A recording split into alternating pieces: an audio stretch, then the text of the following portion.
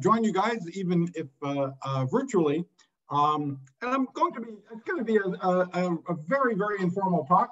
So as you'll see, well, I'll be talking about at least a few ideas that are sort of very preliminary and very speculative. So it's all in a very, very informal spirit. Please feel free to interrupt and ask questions at any time. But I want to mention a few new thoughts about the hierarchy problem. Those of us who've thought about physics beyond the standard model for decades now know that thinking about the hierarchy problem has been the one sort of fundamental driving sort of theoretical question in the subject for a long time.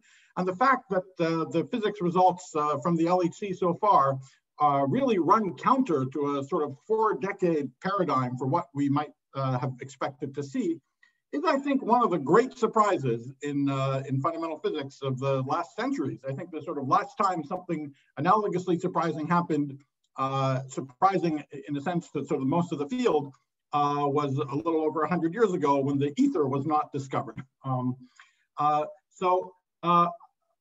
I think it's a good time when sort of deep problems like this are not solved the way people expected them to be. The problems didn't go away; they just got more challenging and more interesting. And so I think it's a good time to take stock and think again about sort of different possibilities for what might be going on with the hierarchy problem and the cosmological constant problem.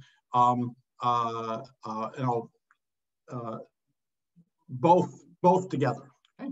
And maybe before starting, though, I want to make a comment that there's kind of a narrative that which is along the lines of really what I said, that theorists were totally sure that we'd see some natural new physics at the LHC, like supersymmetry, probably, and then it was only when experiment came along and banged us over the head that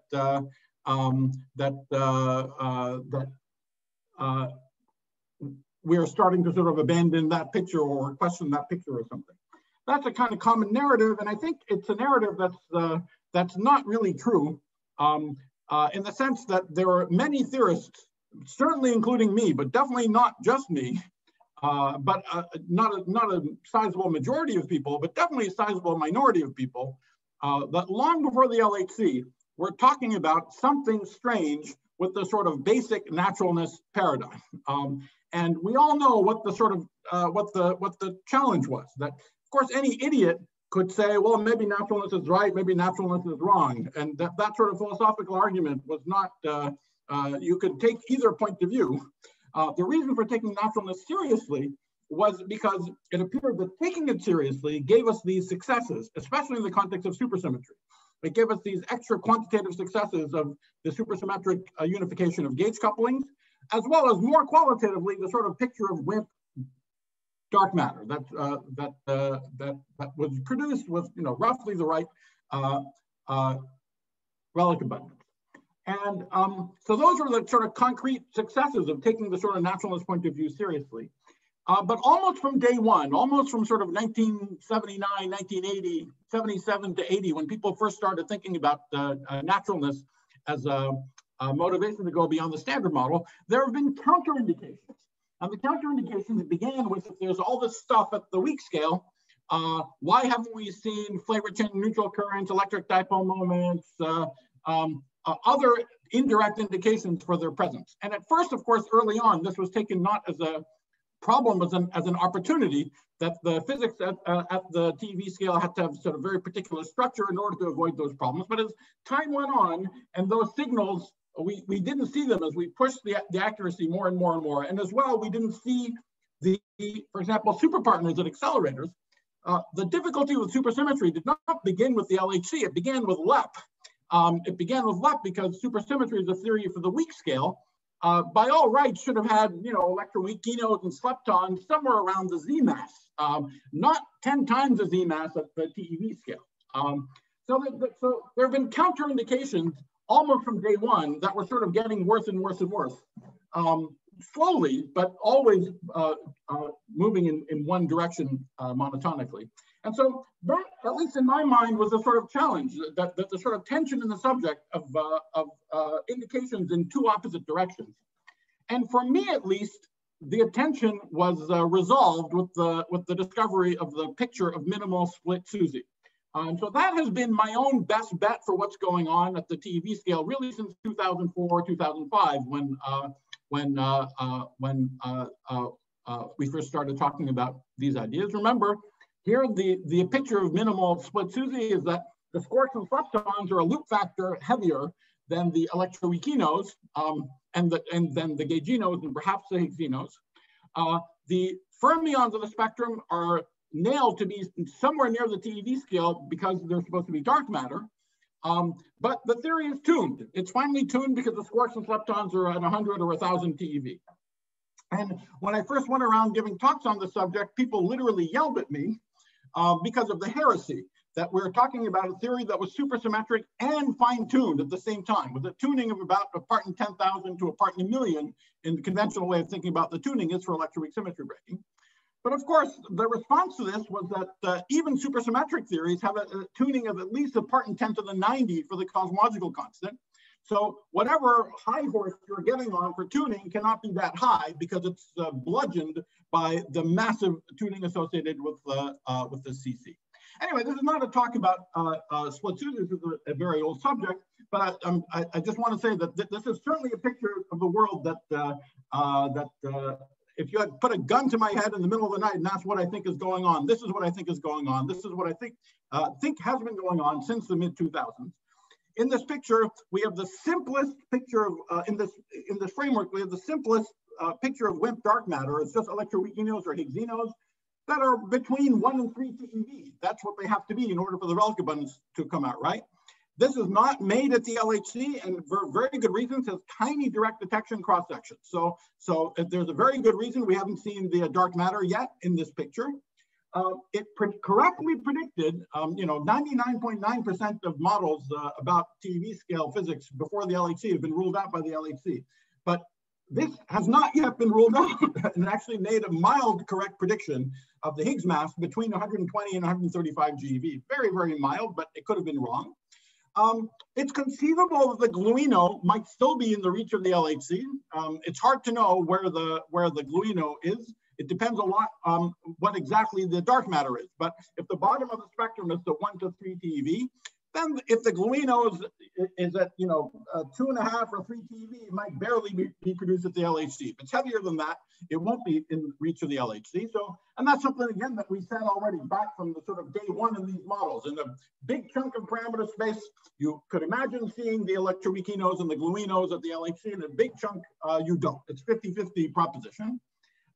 But both the electroweakinos and the gluinos would be copiously produced at 100 TeV collider. And this is not something where you could sort of make an excuse and keep pushing it a factor of 10 higher. It really has to be seen at a 100 TeV collider if the basic premises of this framework are correct.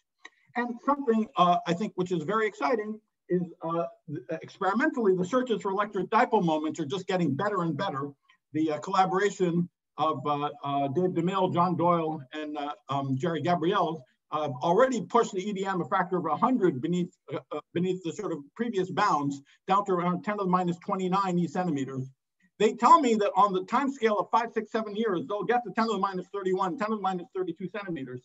And there is an electric dipole moment in mini split SUSY coming from two loops of, at two loop level from loops of the Higgsinos and the electroweakinos and the Higgs, that is in the neighborhood between 10 to the minus 28 and 10 to the minus 31 e-centimeters if all the CP violating phases are big. So that's, I think, something I'm very excited about. And any signal that they might see, if they see an EDM, then it's then they're probing indirectly sort of two-loop 50 TeV scale physics. It's quite remarkable. All right, so that's what I think is going on. That's what I still think, at 0th order is going on. As I said, if you put a gun to my head in the middle of the night, that's what I think is going on. But I do think that it's worth rethinking everything given the situation that we're in. And so that's what I want to talk about today is different ideas. And I understand that Hyung-Do Kim has already given a talk, I think, at the KIS about the second topic here. So I will talk about it. But maybe a little more quickly, given that it's been talked about already. This paper that came out with Rafael Daniolo and Hyung-do of the idea of the weak scale as a trigger is a sort of very concrete model. The first part of the talk that I'll spend a little bit longer discussing are, as I said, somewhat more speculative ideas, but more structural ideas about the UVIR connection, possible hidden symmetries, and this notion of tuning and transcendentality. And some of these things are based on some long ongoing discussions with Yuval Grossman.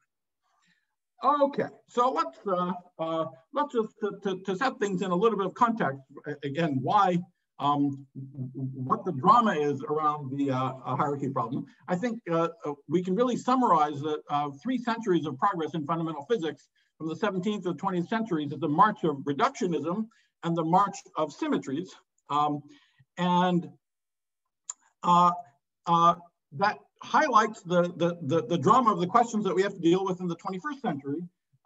We expect that the notion of space-time, because of quantum mechanics and gravity, the space-time is an approximate notion and has to be replaced with more primitive building blocks. That's associated with the end of the notion of reductionism and the fundamental falsehood, as I will talk about in a second, of the entire Wilsonian paradigm at a deep level. And we also don't know, perhaps relatedly, the answer to the question, why do we have a macroscopic universe? Why is the universe big with large things in it? Those are related to the fine-tuning problems, the cosmological constant and hierarchy problems. And so I think it's clear that really new, these 2 questions might be related to each other. It's clear that really new ideas are needed beyond the paradigms of space-time and internal symmetries that have guided us so well for so long. So for instance, what's the issue with the hierarchy problem? We normally phrase it as why is the Higgs so much lighter than some fundamental ultraviolet scale in the problem? Why don't we have a similar issue with the photon? Well, it's because the photon has spin, and there's a deep difference between massless and massive particles with spin, that the number of degrees of freedom jumps discontinuously. This is again because of quantum mechanics and relativity. Massless particles have 2 degrees of freedom. That's the 2 helicities. That's the Wigner little group. It have 2 degrees of freedom, but massive particles have 3. And therefore, any interactions the photon can have with all the virtual particles in the vacuum cannot discontinuously change 2 to 3. And that's why it's possible for the photon to be massless. And this is the reason why gauge fields and chiral fermions can be easily engineered in condensed matter systems. And why they're robust. All you have to do is somehow manage to make up a setup where you get 2 gapless degrees of freedom, and then it's going to be insensitive to small perturbations because you can't discontinuously change 2 into 3. And that's the difficulty with the Higgs. This highlights that what's special about the Higgs, it has spin 0. And so there's no difference in the number of degrees of freedom between a massless and massive spin 0 particle.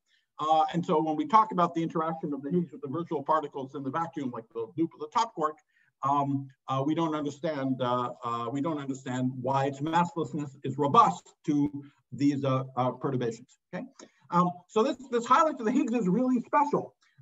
While things like gauge fields and chiral fermions can be easily engineered in condensed matter systems, no one has easily engineered a Higgs in a condensed matter system. In fact, the fact that we don't see non-Goldstone scalars in typical condensed matter systems is a perfect validation of the naturalness Wilsonian paradigm in condensed matter physics. The only situations people have managed to get something like an elementary scalar is definitely with fine-tuning of the parameters of the model in order to bring the scalar down, exactly as you would expect.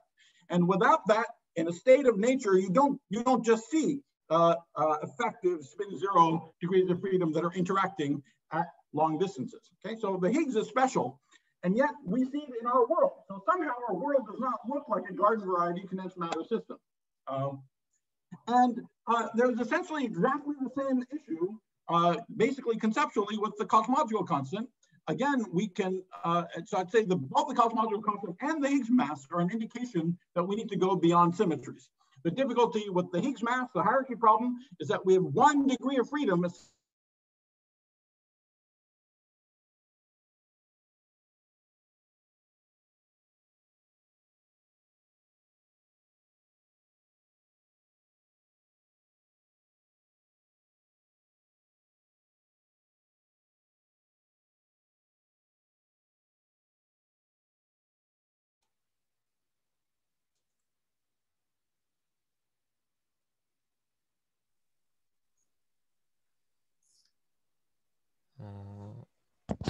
Hello. Oh, are we not hearing Nima? Yeah, I cannot hear. Okay, me neither. So I guess he will reconnect.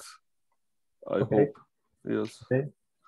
Could you, Jaehyun, could you send an email to him that his connection is lost? Oh, okay, I will.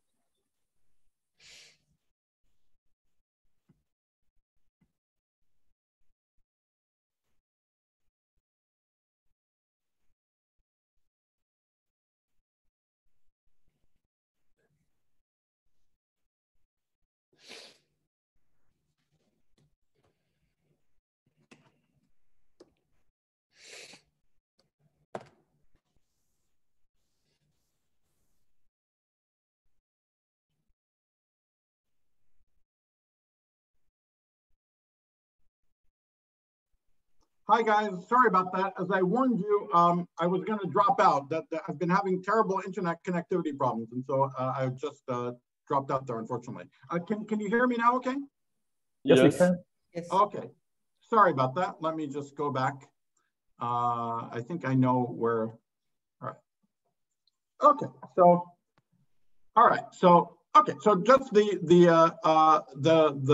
summary here was that we have the same issue with both the Higgs mass and the cosmological constant. There's no difference in the number of degrees of freedom. There's no difference in the amount of symmetry as the relevant parameter crosses from being 0 to positive or negative. And so whatever our thinking is about these problems have to go beyond beyond the usual picture of space-time symmetries that has served us so well before. So, so for both of these sort of big questions of why there's a macroscopic universe, which is the question of why the cosmological constant is small, and why the Higgs mass is small. The larger theoretical question of emergent space-time, these things make it obvious that we're missing something huge about the quantum mechanics of our relativistic vacuum. And I want to stress for particle physicists that the Higgs discovery is really crucial here, because it makes it clear that some of these issues about the emergence of space-time and the UVIR connection that I'm going to review in a moment seem to be intrinsically gravitational, have to do with M-Planck. And so you would think, yeah, maybe there's something exciting and strange going on up there, but in the neighborhood of the weak scale, that's far from there, and everything there should still be normal. Well, the fact that we've seen the Higgs and nothing else, and that the basic sort of naturalist paradigm has not worked out the way people expected, is an indication that our relativistic vacuum is qualitatively different than anything we've seen anywhere else in physics. Certainly nothing like it has been engineered in condensed matter systems, not just at the Planck scale, but already at the TeV scale. So for me, this is extremely important that it at least makes it conceivable that some of the drama that we associate with these larger questions is actually going to be relevant already at the TeV scale. All right, so let me talk about, as I said again, the more sort of the more speculative ideas. First, I'll spend a little longer on these, and but they have to do with the UVIR connection, the possibility of hidden symmetries, and what I'm calling, for reasons that will become obvious later, transcendental tuning. Okay, so all right. So what is the UVIR connection? Again, the sort of the biggest deal about the Wilsonian picture of the world is the perfect decoupling between ultra short distances and ultra long distances. The slogan is that you need a microscope to see short distances. Okay, that's perfectly fine, but in the real world, because of gravity, we know that that's ultimately false. And that's because as we use higher and higher energies to probe shorter and shorter distances, at some point we put so much energy into such a small region of space that we collapse the region that we're looking at into a black hole. That happens at around the Planck scale. And then if we use even higher energies, we make an even larger black hole. And so higher energies stop going to shorter and shorter distances, and they actually come back around to probing longer and longer distances again. Now, this is very well appreciated for decades, hugely important. And one of its consequences of the notion of space-time is approximate because there's no experiment we can do that actually probes space-time separations at the Planck scale. Any experiment which does so produces a black hole instead that makes it impossible to see what we're trying to look at. An equally important aspect of this is that reductionism and the Wilsonian effective field theory paradigm is just false. And the fundamental laws of nature are nothing like that of condensed matter physics, which is where the Wilsonian picture of the world was born. They're likely far deeper and more radical. But this has been appreciated for decades, but people have also thought that that this is probably true, but the distinction is only relevant near the Planck scale. Now, I'm going to talk about ways in which the UVIR connection might actually show up and might be relevant for the physics of the Higgs. But before telling you about the sort of the specific ideas, I want to make a general point, and this is a general point about a set of observables associated with the Higgs that are really crucial to look at experimentally, which I think we could be doing a lot more to put under a microscope. So the point is that it's crucial to probe both the on-shell properties of the Higgs, that's clear, but that's also the sort of Lorentzian physics of producing the Higgs and having the Higgs decay, as well as the off-shell couplings of the Higgs.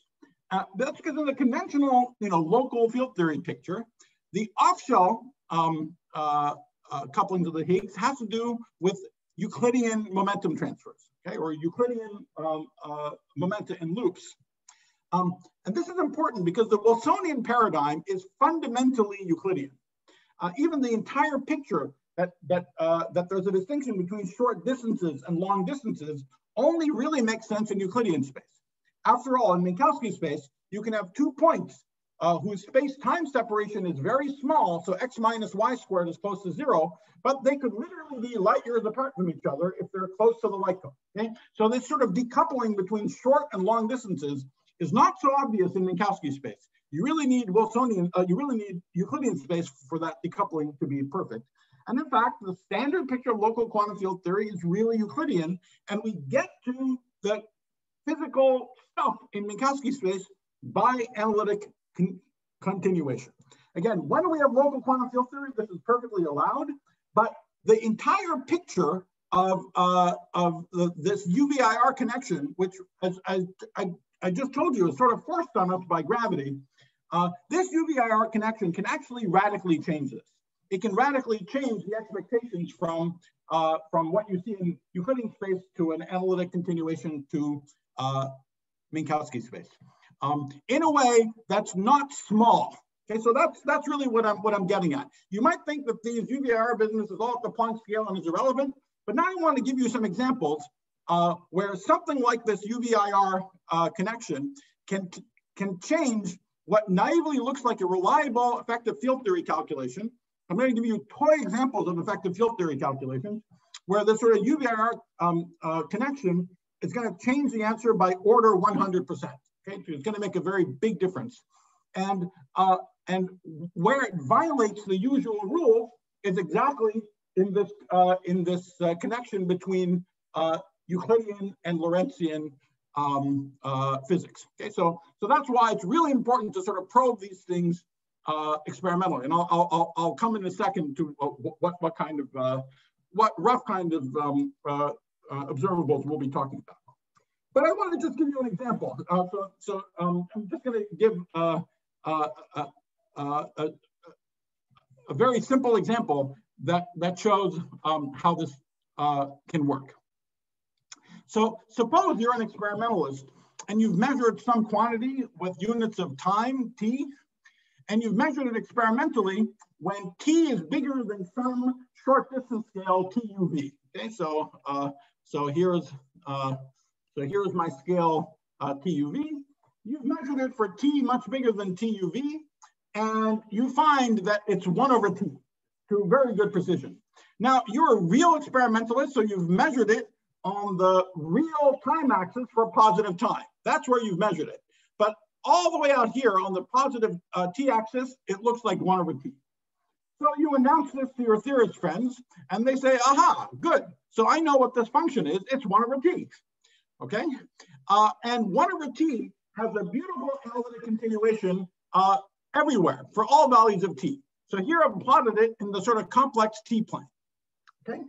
And now because your theorist friend is so clever, they say, look, even though you haven't measured what your function is for a very small t, I'm going to make a prediction that there's some kind of singularity at the origin in the t plane. And how do I know? It's because if I look at this big contour integral, you see, I'm going to do a contour integral at large t, 1 over 2 pi I, the integral dt f of t.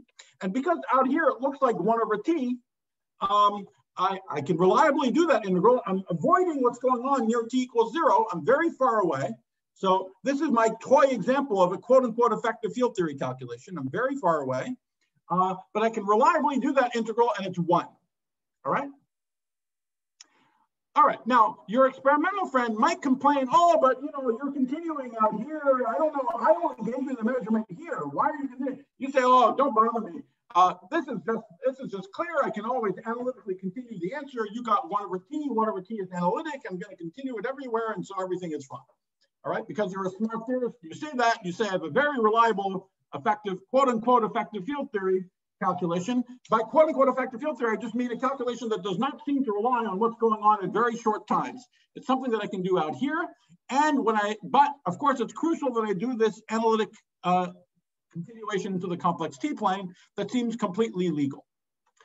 Okay, so you say that's my reliable calculation and the answer is equal to 1.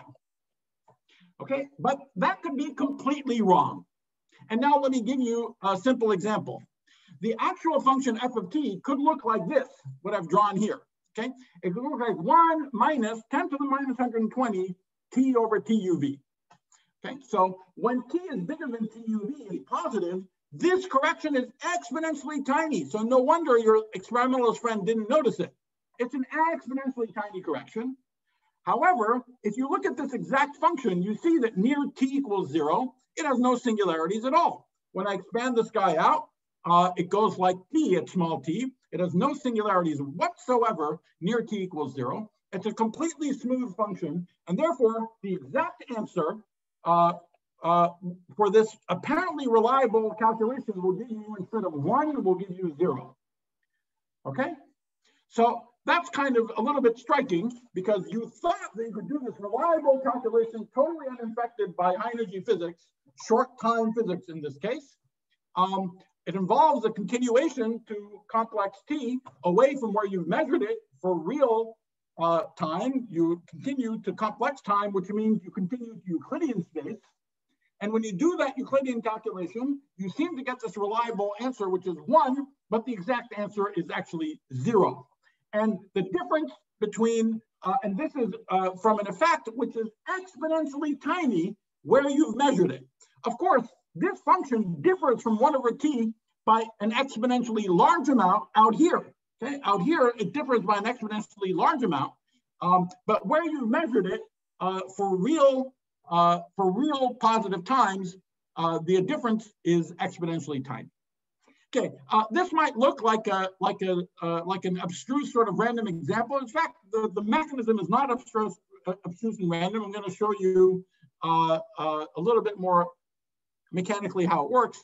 But exactly this mechanism has been seen in other contexts. For example, in the ADS-CFT correspondence, when you look at correlation functions of 4 operators on the boundary, if you imagine that you have if you do the calculation using Feynman diagrams or Witten diagrams in anti-de Sitter space, then they can have a singularity. They can have a singularity when the sort of beams coming out of the 4 points can meet at a point in the bulk.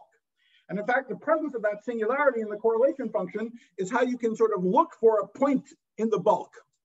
But we expect that in a gravitational theory, it's not local. It's not exactly local. As we said, we shouldn't be able to see bulk points. And so that singularity should somehow be removed. And in fact, it's true that an exact conformal field theory actually does not have that singularity at all, even though it's there to all orders in the expansion and powers of G Newton. Okay, but a non-perturbative gravitational effect just removes it. Okay? All right, so now let me explain how this works in a little bit more detail. Can you guys see my screen? All right, so here's how it works in more detail. I want to show you how this singularity can be removed. To begin with, let me imagine that I got this 1 over t is coming from some kind of integral over energy. So 1 over t is like integral dE e to the I et. Okay, and so if we have that, the fact that there's a pole here at t equals 0 is due to this exponential here, this e to the I energy t. And why is there a pole at t equals 0? Because if I change t so that t has a negative imaginary part, this oscillating phase will now grow exponentially. Okay, so as I move t in the complex t plane, when t acquires a negative imaginary part, this integral is divergent. And that's why there has to be some kind of singularity at t equals 0. Now, let's say that we make a guess that what's going on at high energies is modified. So that means this integrand is modified. So instead of just dE over E, it's modulated by some power of E over some cutoff. Okay, that's what we'd expect in a field theory. Is that high energy behavior of all quantities dies off as a power, and even if there's a power law here, it will change the precise nature of the singularity at t equals 0, but there'll always be a singularity there. For example, there'll be a branch cut in general here, but there still has to be a singularity at t equals 0 because of the same argument. If I give t, make it negative imaginary, the exponential blows up, and therefore the integral blows up, and so the answer has to have a singularity at t equals 0. So if I have this high energy behavior that just falls off as a power law, then this integral, the contour integral that we talked about, very far away from t equals 0 will always equal 1. And it'll still always equal 1 here, okay? But let's say that this high energy behavior actually doesn't just fall off like a power, but falls off exponentially. And in fact, falls off faster than e to the minus energy. So I've given an example here, it falls off like e to the minus energy squared. Now, that's the kind of fall off that we expect in gravitational theories. So for all kinds of correlation functions, but just to give you an example, if you talk about a 2-to-2 scattering amplitude in gravity, at energies way above the Planck scale, what happens when you collide two particles is you make a black hole. And so the probability of that black hole coming back out in two particles is exponentially small, e to the negative the entropy of the black hole. So the 2-to-2 amplitudes and all kinds of fixed point correlation functions actually die exponentially faster than, in fact, like e to the minus energy squared. Okay? So this is a kind of a typical gravitational behavior for high energy correlation functions. And notice that if we had this at high energies instead, then all of a sudden there's no singularity at t equals 0 at all. Because no matter what's going on with t, even if I make t negative imaginary, this exponential is making everything well-defined at large energy. And so there's no singularity at all at t equals 0. This is an entire function of t, and therefore when I do this contour integral around t, I get 0 instead of 1. So this is our sort of first example of where modifying the quote-unquote physics at arbitrarily high energies. So this scale lambda could be arbitrarily far away. We can change the answer for a seemingly reliable effective field theory calculation, by which I mean a calculation that's staying far away from t equals 0. But some modification that I do super far away can change the answer by 100%. It changes the answer from 1 to 0. Okay? And as I said, this is not just some sort of random academic example. This is exactly the phenomenon for removing the so-called bulk point singularity in ADS CFT. So maybe something like this is going on. Okay, so again, this is a speculation, but maybe something like this is going on that changes the sort of calculus of the discussion of the loop corrections to the Higgs mass. And I want to remind you that our very first step in doing all these loop computations and corrections to the Higgs or anything else is to rotate to Euclidean space. Okay, we rotate to Euclidean space, and then we do the computation there.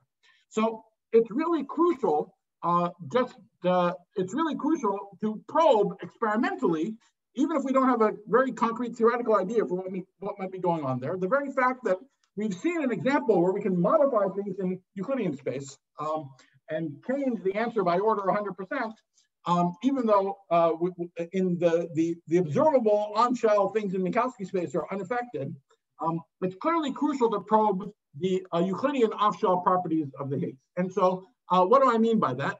I mean that we need to somehow probe, for example, the Higgs TT bar coupling when the TT bar are off-shell by more than, let's say, a few hundred GeV. I want to stress this is not standard compositeness. I'm not talking about top partners or composite Higgs or composite tops. This is something weirder. This is some sort of mutual non-locality between the Higgs and TT bar. So I don't have a concrete model for it yet, but that's the sort of rough idea, that if that vertex shuts off when the top quarks get off shell by more than a few hundred GeV, then that of course changes the whole discussion about the hierarchy problem. And it has to shut off by, let's say, around 500 GeV or so that 3 lambda top squared over 8 pi squared times this scale squared gives us roughly the mass of the Higgs. So now there's some sort of qualitative things associated with this picture. First, of course, there are processes like Higgs to glue and Higgs to gamma gamma, which are mediated by virtual particles, tops and W's in the loop. But we know that they're also dominated by where those particles are actually on shell.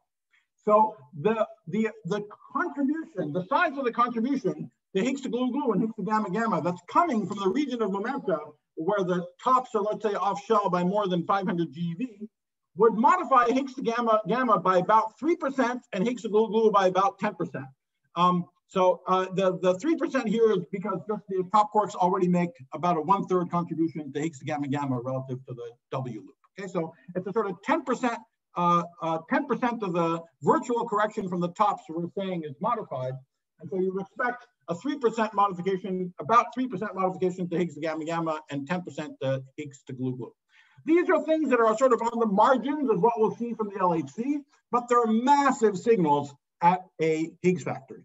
Okay? So, and there's also another more direct signal, which is that if we're shutting off the Higgs TT bar vertex when the tops get off shell by more than a few hundred GeV, then this process, TT bar Higgs, should shut off when the PT of the Higgses get bigger than a few hundred GeV. Okay, now, so that's really the sort of smoking gun of this whole idea, is that TT bar Higgs cross section, of course, is already small, but as a function of the PT of the Higgses, it should just shut off when the PT gets bigger than, let's say, 500 GeV.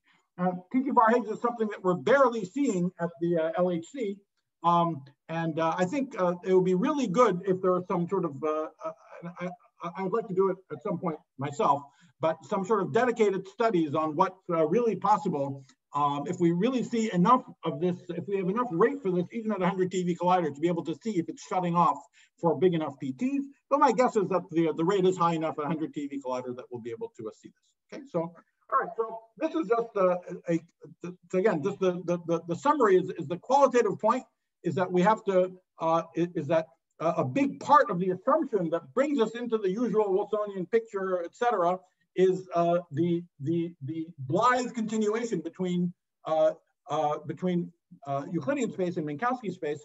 But when we have UVIR connections, that can be, there are examples where that can be changed by 100%. In other words, even though the physics is at the Planck scale, it can change certain quantities that we thought were reliable calculations, but which involved continuation to Euclidean space. We could change them by order by 100%. And since that's even roughly possible, it's really important to probe not just the on-shell properties of the Higgs, but the off-shell properties, which means that these kind of level of precision in Higgs couplings, and most directly any process that involves a probe of the Higgs TT bar vertex where the tops are off shell by more than a few hundred G.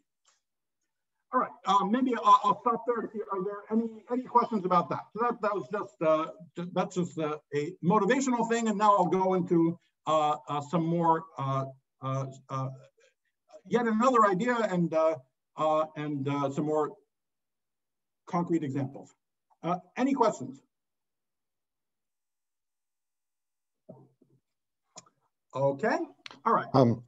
Yes. One question. Could you realize this in a field theory setup, like, for example, putting additional particles at a high mass, which is modifying the Higgs to TT bar vertex above such an energy scale? Well, no, sure. I mean, if you're what we've seen, zillions of examples of are some version of compositeness, be it top compositeness or Higgs compositeness, where we do something to this vertex, but it's associated with new resonances and so on, right? So really the whole idea here is that you don't see any differences in the Lorentzian regime. So you would not see new particles. You would not see anything, any on-cell things would not be changed. You're only affecting things in the Euclidean region. I'm going to give you a more concrete sort of idea behind this in a second, but that's really the sort of main difference. Normally, and just to say something, now, there's been papers for decades where people do really sort of idiotic things, like you put a big form factor in Euclidean space. You say, I'm going to solve the hierarchy problem by putting in each vertex a form factor, e to the minus momentum squared. And in order for that to make sense, that e to the minus momentum squared, in order for that to be a damping, you have to put that in Euclidean space. Okay, now, why is that such a dumb thing? It's because when you smear things out in Euclidean space, when you go back to Minkowski space, it is not at all obvious that you smear them out only backward in time. In fact, if you smear things out in Euclidean space, you would expect that you smear them out in Minkowski space, and that violates causality. And that's so almost every every obvious exponentially soft form factor you'd write down in Euclidean space would give you things that badly violate causality back in Minkowski space. The sort of trick here has to be some modification of things in Euclidean space, which does not look so brutal as being exponentially soft everywhere at large momenta. It somehow only affects things in the Euclidean domain while not changing any of the sort of on-shell poles, cuts, and so on that we normally associate with field theory. Okay, so that's and almost all models that we know and love actually modify that. And that's what we actually go and look for. We look for new particle states. We look for and so on. Okay, so this is a somewhat different idea. But I don't have a, so if you're asking for a specific field theory model, I don't have a specific field theory model for it yet. But just hold your horses, because we're going to combine it with sort of one other rough idea, and you'll at least see a toy model for what such a model might look like in a moment. Okay? Thanks. Any other questions? So I have a question. So do you mean that the at the high energy, higher than 500 GeV, effectively in Higgs sector you have emergent scale symmetry? Well, yeah. If that, I think if all the couplings of the Higgs to everyone else sort of shuts off at that scale, yeah. But again, it can't be a blanket thing. But in the Euclidean domain, you would have to have something that looks like an effective emergent scale symmetry. Okay, thank you.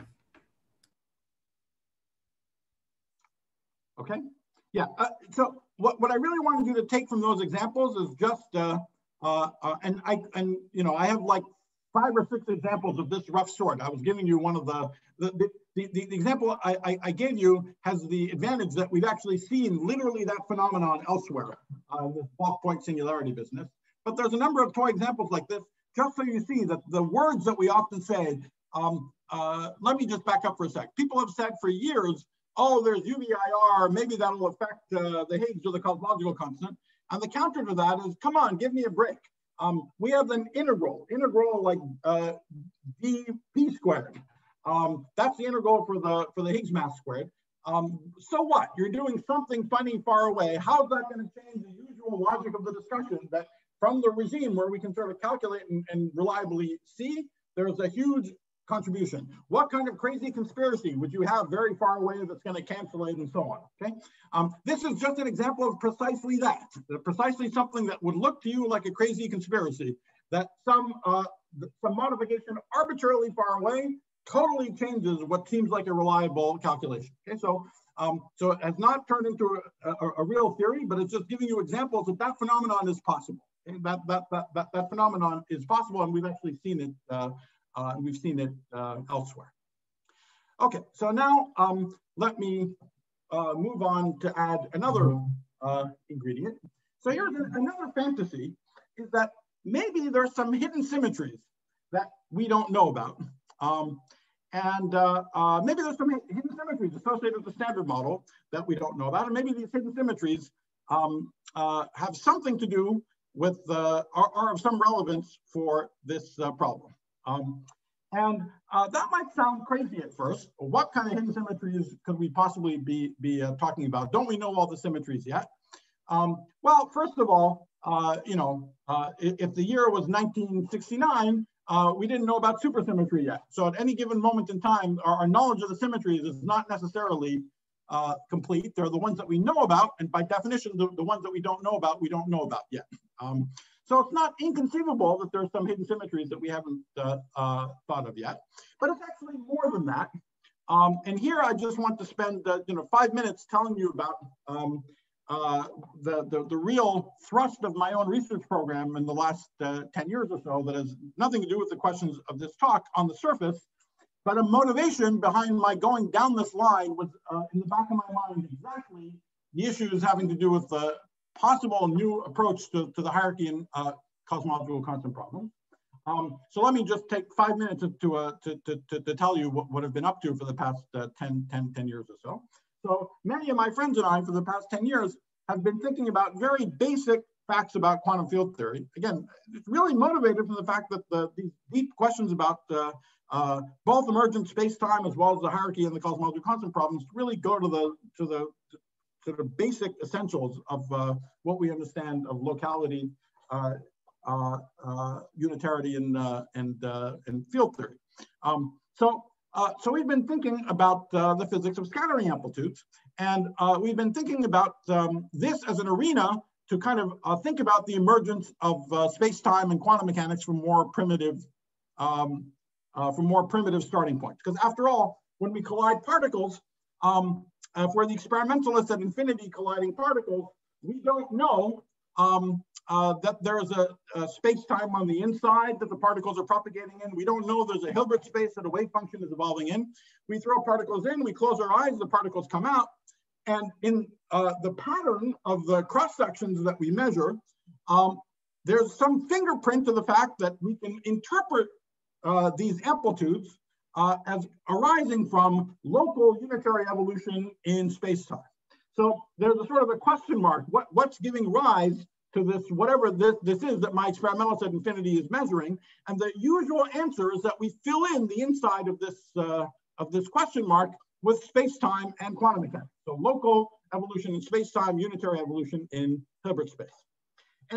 But the actual question doesn't live in the interior of space-time, doesn't make reference to a Hilbert space. And so we've been asking the question, could the amplitudes be the answer to a very different kind of question? And that's what we've been looking for in many examples, is some different structure. It involves, and what we're seeing involves some new interesting structures in mathematics, in combinatorics, geometry, number theory, fascinating parts of mathematics that have never before actively interacted with basic physics. This is bread and butter of basic physics. But anyway, there are some very interesting mathematical structures that sort of live in the kinematical space at infinity, the kinematical space that specifies the scattering process. And so we're discovering natural questions in that space whose answer are the amplitudes. And then we can begin to read out from that structure why that answer has the properties that we normally ascribe to the presence of space-time in quantum mechanics. So what we've been doing is then it's really a new strategy to look for some new principles, new laws from which causal and unitary evolution, or the rules of local space-time physics and quantum mechanics, emerge. And actually they emerge together. In the examples that we've seen, you can't separate space-time and quantum mechanics. They sort of come together out of these new structures. So the words associated with these structures in kinematic space are quote unquote positive geometries. And this is not going to be a talk about that subject at all, but it's a motivation for what you're going to see next. Okay, is that so far we understand in a number of settings. It began in Yang-Mills theory and the maximally supersymmetric cousin of Yang-Mills theory, where this geometry was known as the amplitahedron. In the last 3 years or so, we've been seeing it in totally non-supersymmetric theories like phi cube theory.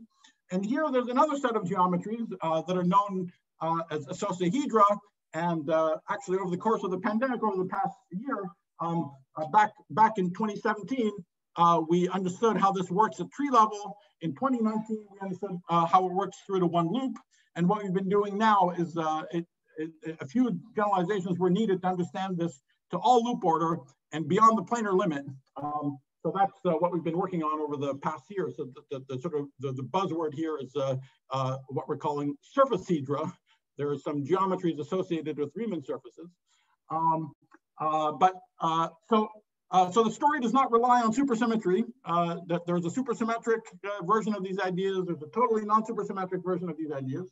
But what's relevant for what I want to tell you next is that these geometries actually manifest certain hidden symmetries of the amplitudes in these theories. Okay, so I started off by saying, could there be hidden symmetries? Come on, nowhere there are hidden symmetries and so on. But in fact, there are. 10 years ago, by now 15 years ago, people discovered a new hidden symmetry of the gluon amplitudes. It's a new hidden symmetry at tree level that could have been discovered by Yang and Mills in 1954. It wasn't discovered until 2006, okay? That's known as dual conformal invariance. It's a hidden symmetry.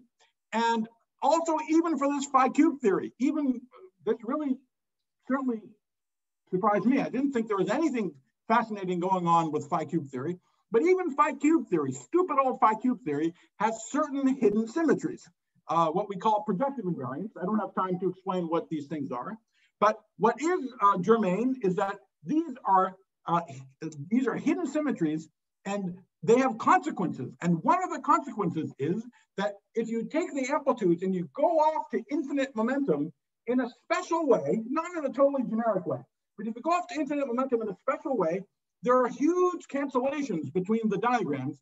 And instead of the amplitudes growing or just having a certain behavior as you go off to infinity, they are much softer than you would naively expect. Okay? So I started off saying, could there be some hidden symmetries? Unlikely, maybe we should think and look. In fact, there are these hidden symmetries, not for random fancy theories, but just for gluons and for phi cube theory. They're hidden. We don't see them in Feynman diagrams individually. Individual Feynman diagrams break them. We only see it in the sum of all the diagrams together. And even more tantalizingly, where the symmetries have teeth is in softening certain behavior of amplitudes at infinite momentum. All right. So, okay. So that's just a fact. Now, one of the fascinating things about this connection between amplitudes and geometry is that these hidden symmetries are made completely obvious by these geometric structures. Okay, so the idea is roughly that you give me the momenta of the particles, of the gluons, or of the scalars of the phi cube theory, and out of that data, I build a certain geometric shape, and the volume of that shape calculates the amplitude. That's a very rough picture for what this subject is about. And the very fact that you can interpret the amplitude as a volume makes these symmetries completely obvious. So term by term, the Feynman diagrams make them invisible, but the geometric structure makes those symmetries obvious. Okay, so all right, so we've seen that, and That's continuing. We're learning more and more about it. Having seen that, we're going to take that as inspiration for the following speculation. And the speculation is that there is some kind of dual form. So you can think of these formulations as dual formulations of field theory.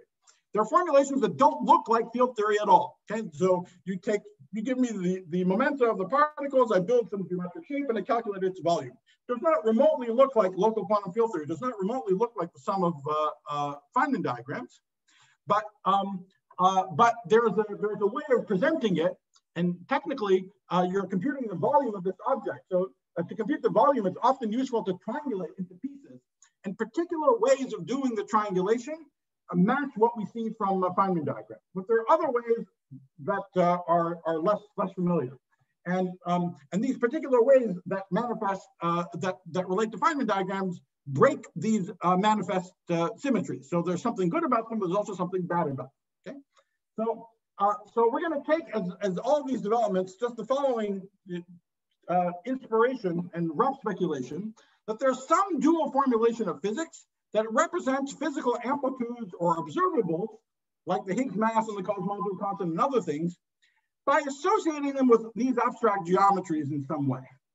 And then the fantasy is that in this formulation, the cosmological constant and the Higgs mass parameters will be obviously exponentially small. In other words, there'll be some formula in this new way of doing things, m Higgs squared equals formula. And when you stare at it, it's just obvious that it's something exponentially small. Similarly for the cosmological constant. But the catch is, in this representation, it is not obvious that it looks like field theory. Okay, it's not obviously local physics. The idea would be that there would be another presentation of exactly the same quantities that will be interpreted like a local physics calculation.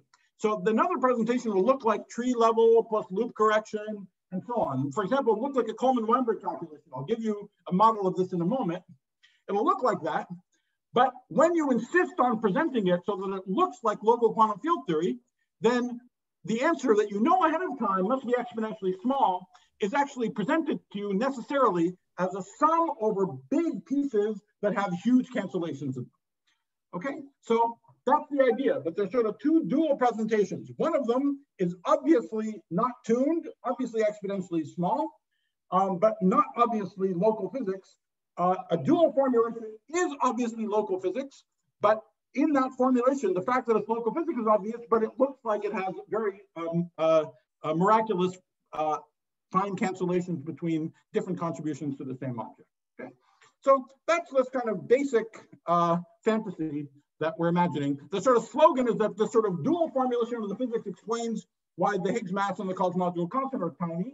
But in order to see that it looks like local physics, you'd have to think about it in this other way, but in the other way, it looks like there's a big tuning.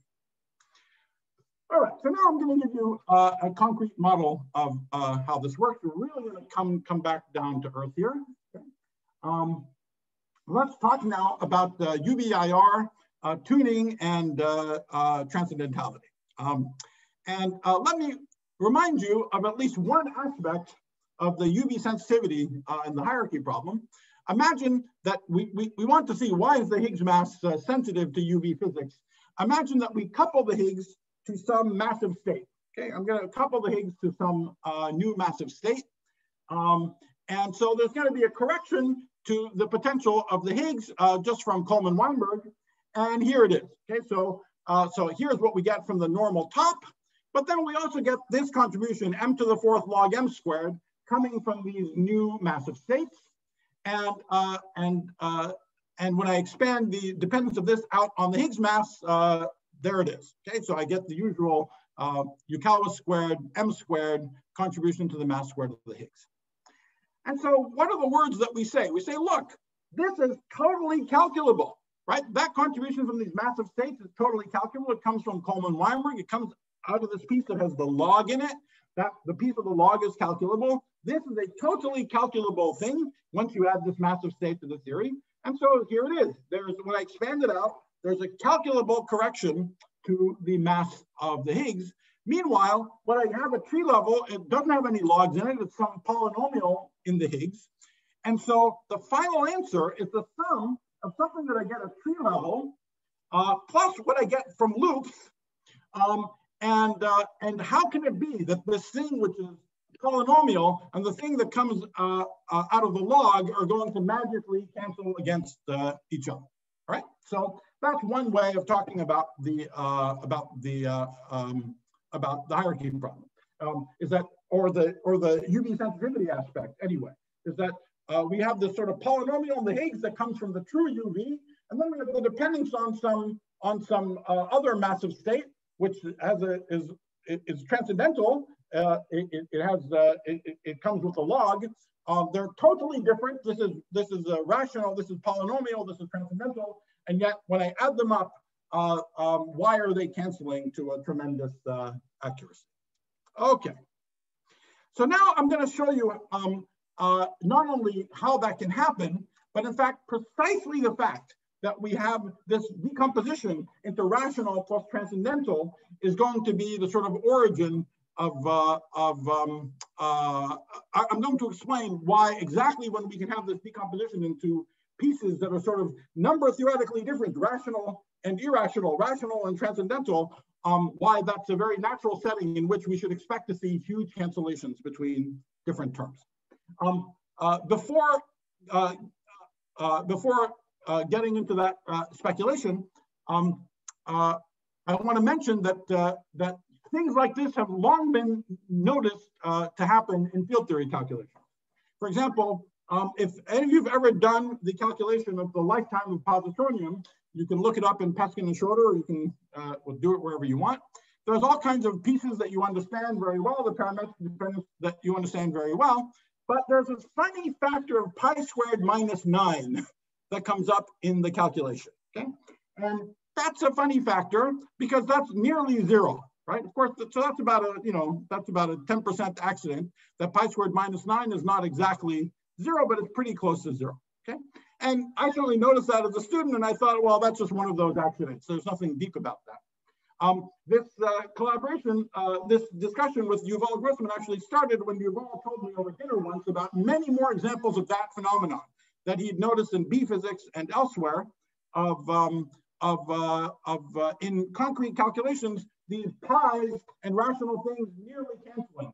Sometimes to an accuracy of 1 in 100, sometimes even to an accuracy of 1 in 1,000. Okay, so and so you're just saying, could this have something with the hierarchy problem? Blah blah. So we thought about a little and realized that this is not an accident. These things happen for a good reason, and so I'm going to explain what that reason is now. Okay, so we're going to illustrate everything already with a very simple example. And everything I'm telling you is sort of ancient mathematics. So these things have been understood since the 1800s. I don't know by who exactly, but this is all very, very standard stuff. And it has to do with the rational approximations to irrational numbers, or even to transcendental numbers. But let me illustrate the ideas already with the simplest example of log 2. Okay, so here's log 2, and log 2 is the integral 0 to 1 dx over 1 plus x. Now log 2 is transcendental, it's irrational, also transcendental. And you can ask, why do I get such a fancy number like log 2 out of this integral? After all, if it was dxx, I would just get a half. It was dx over 1 plus x squared, I would also get a rational number. Why is it that when I have dx over 1 plus x, I get a fancy transcendental number? And the reason is that even though I'm doing this integral from 0 to 1, the integrand has a pole, has a simple pole at x equals minus 1. And that means that if I chose a different contour to go between 0 and 1, I would get an answer that differs by 2 pi I. So therefore, pi is in there. Okay, so that this integral has enough complexity to generate pi, which is the logarithm of minus 1. Okay, I pi is the logarithm of minus 1. Right, so that's why we can get a transcendental number out of this, is that the integrand has a singularity, has a pole, of course, outside the domain of integration. It has a pole here at minus 1. Okay, all right. So that tells us something interesting, that if I consider a modified integral, which is 0 to 1 dx over 1 plus x, and I multiply it by any polynomial in x, then this tells me something interesting. Whatever the residue is here at x equals -1, so p at -1, I'm going to get p at -1 times log 2. And then if there was no residue at x equals -1, I'd get a rational number. So therefore, ahead of time, I know this integral has to be p of -1 log 2 plus something rational. Okay. So that's kind of interesting. This integral is whatever it is numerically, just some number, but it isn't just numerically a number. It's made out of two different parts. One part that's as a log, one part that's transcendental, the other part that's rational, right? So now I'm going to choose a particular example for this p of x. Okay, so here's my example.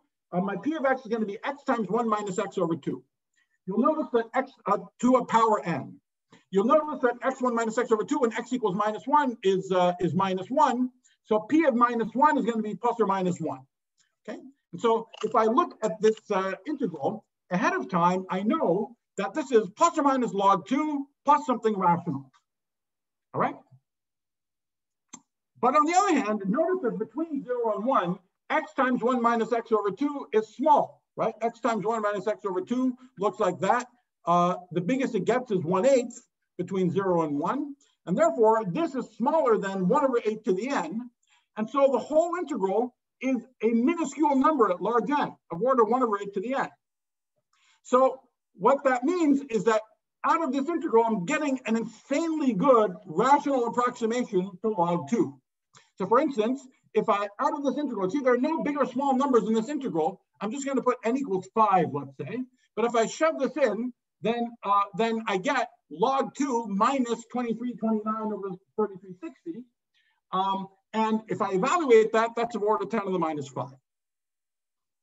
Okay, so here's again our very toy model. I'll give you a better toy model in a second. But this is our object to begin with. Okay, this is some observable in the analogy. Some observable is just this integral. It's obviously numerically a tiny number, very obviously numerically tiny number, but that tiny number is necessarily made of two different pieces that are sort of number theoretically different. There's a rational piece and a transcendental piece, and they're guaranteed to have huge cancellations. And therefore, in that presentation, they each come with order 1 coefficients, but they'll come out in a way that looks like there's a humongous cancellation between the two. All right. By the way, exactly the same idea. I illustrated for log 2, but if you want to, impress your friends at a party, you can look at this integral instead. If you now look at dx over 1 plus x squared, that integral would give you pi. If I now weight with this x1 minus x over 4 to the 4n, then already for n equals 1, this integral is pi minus 22 over 7, which is of order 10 to the minus 3. So this is the sort of high school approximation for pi that you all know. And so the reason 22 over 7 is such a good approximation to pi is exactly this same mechanism. Okay? If you put n equals 2, you get an even better approximation to pi, and so on. And exactly the same mechanism also explains the pi squared minus 9 in the lifetime of positronium example. It turns out that in those calculations, there's a phase-space integral. The phase-space integral is exactly an integral of this form. It has an x1 minus x. It vanishes in so many places that it's obvious ahead of time the phase-space integral is very small.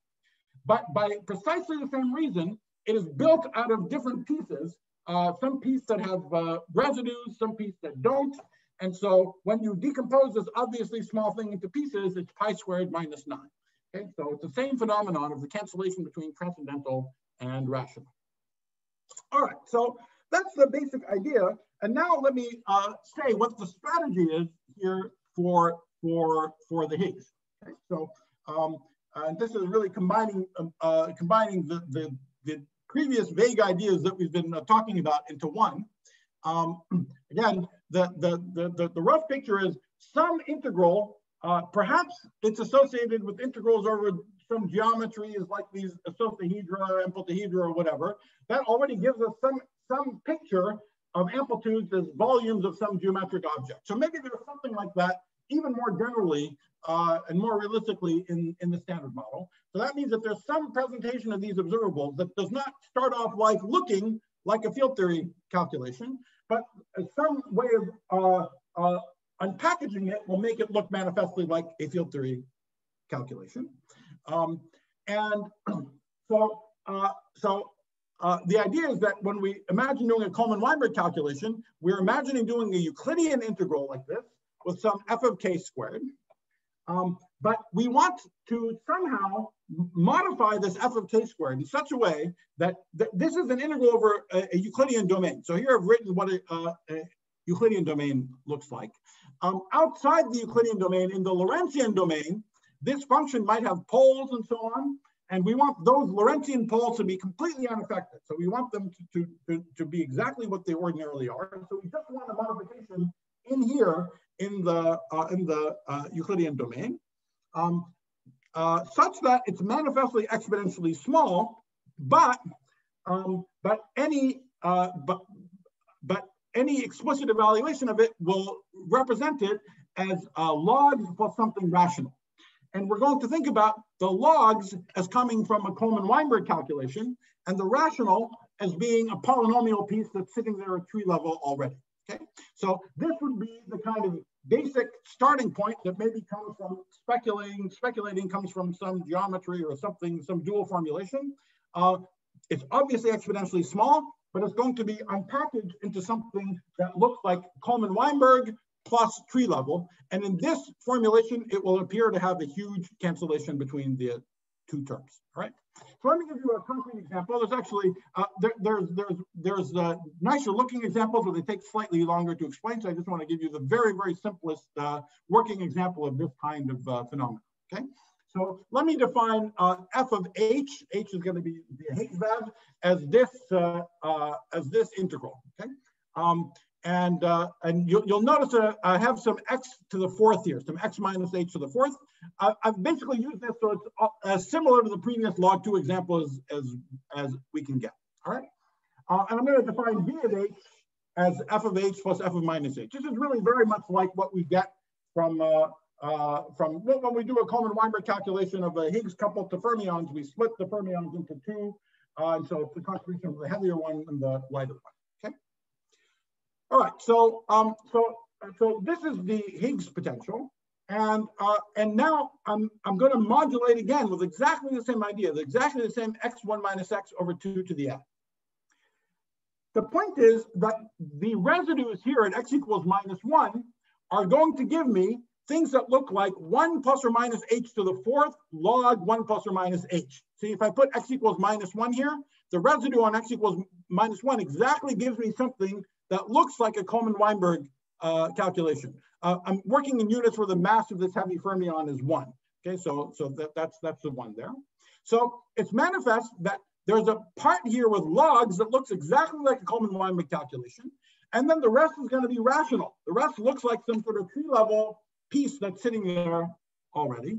So whatever this expression is, it's guaranteed to look like a legal, it's guaranteed to be interpreted as a legal field theory calculation with some rational pieces sitting there already and some one loop corrections coming from some massive particles.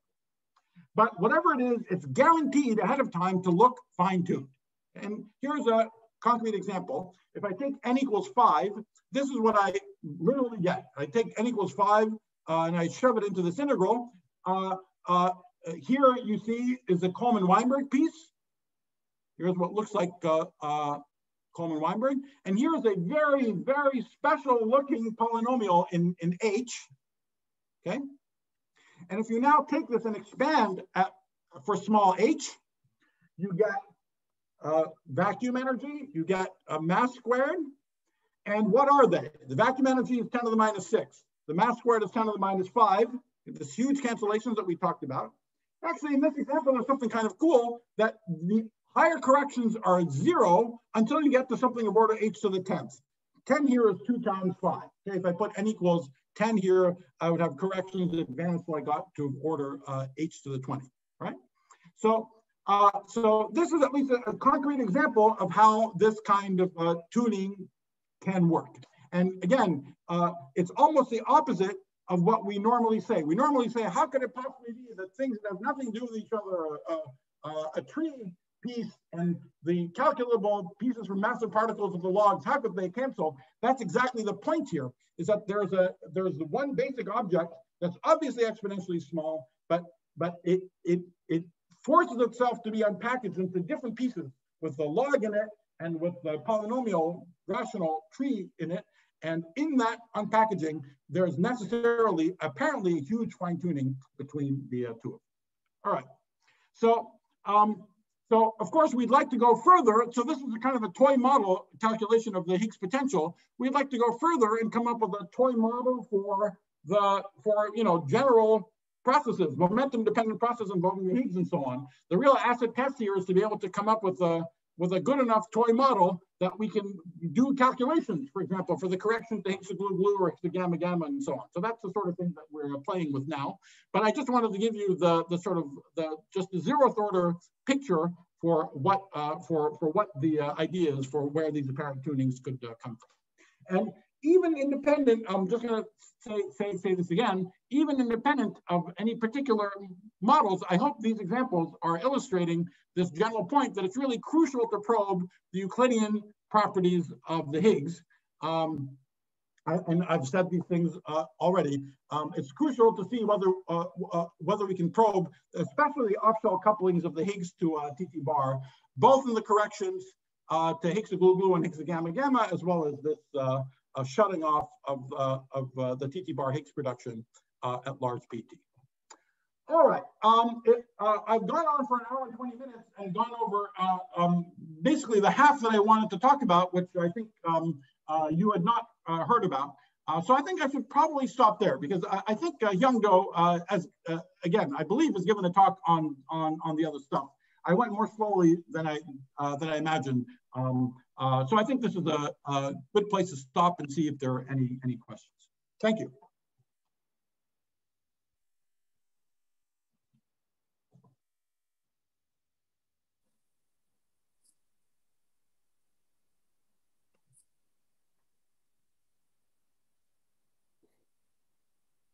Okay, other questions? So this transcendental tuning will work for any loops? It's guaranteed? No, yeah, I mean, as I said, part one, I mean, everything that I talked about is just a cartoon of what the calculations might look like. If I had something that really worked, it would be a different talk. But I just wanted to give, the main thing that I wanted to counter is this sort of idea that the basic Wilsonian picture just makes it impossible to imagine that something very far away could cancel something nearby. Okay, and that is just wrong. I mean, we have examples. I gave you a few basic examples of that phenomenon, not random academic examples. They're really related to these. In the sort of first part where I gave you the examples with the contour integral and so on, that's really it's a ubiquitous deep phenomenon about how power law versus exponential soft behavior in the UV can make an order 100% difference in the analytic structure of interesting observables. Okay, so that's one point. And in the second part, in the first part it was a little extreme. It went from 0 to 1. Okay, so you might think, okay, maybe something like that is going on, but how are we going to understand why the Higgs mass is not, or the cosmological constant of the Higgs mass is not exactly 0, but is exponentially small. So in the second part, drawing from this motivation of hidden symmetries, seeding amplitudes, and these different formulations that don't look like Feynman diagrams and so on, and at least you can wonder, is it even possible there's some expression for the Higgs mass that will make it explain the tuning? And I've now given you examples where you can see concrete formulas where there's no tuning in the formula, but for a good reason, when you unpackage it to make it look like a field theory calculation, it looks tuned. So, presumably, if anything like these things are right, and I think I don't give it a high chance. And so that's why this whole first part of the talk is extremely speculative. But if there's something like this going on, I think it's, we can keep going to try and find toy examples at higher loops. So you can certainly try to do that. You can try to come up with an extension of these integrals that spit out what looks like a two-loop Coleman-Weinberg calculation plus corrections. And I have toy examples of that, of things that look like they have the log squared that you would see at two loops, for example. So I think we can come up with toy examples. But probably at some point, if there's anything like this, someone just has to find some actual theory and some actual computation in that theory. What I've been trying to do with this is to stick with this one loop example, but try to push it away from a computation just of the Higgs mass to something that has some momentum dependence. And there we have further constraints. Not only here, our only constraint was that it had to decompose into m to the fourth log m squared plus polynomial. Once we have momentum dependence, we have to have correct sign of the residues on poles and things like that. So I think it'll be interesting to try to extend these to keeping it at one loop, but to more realistic momentum dependencies. Okay, thank you.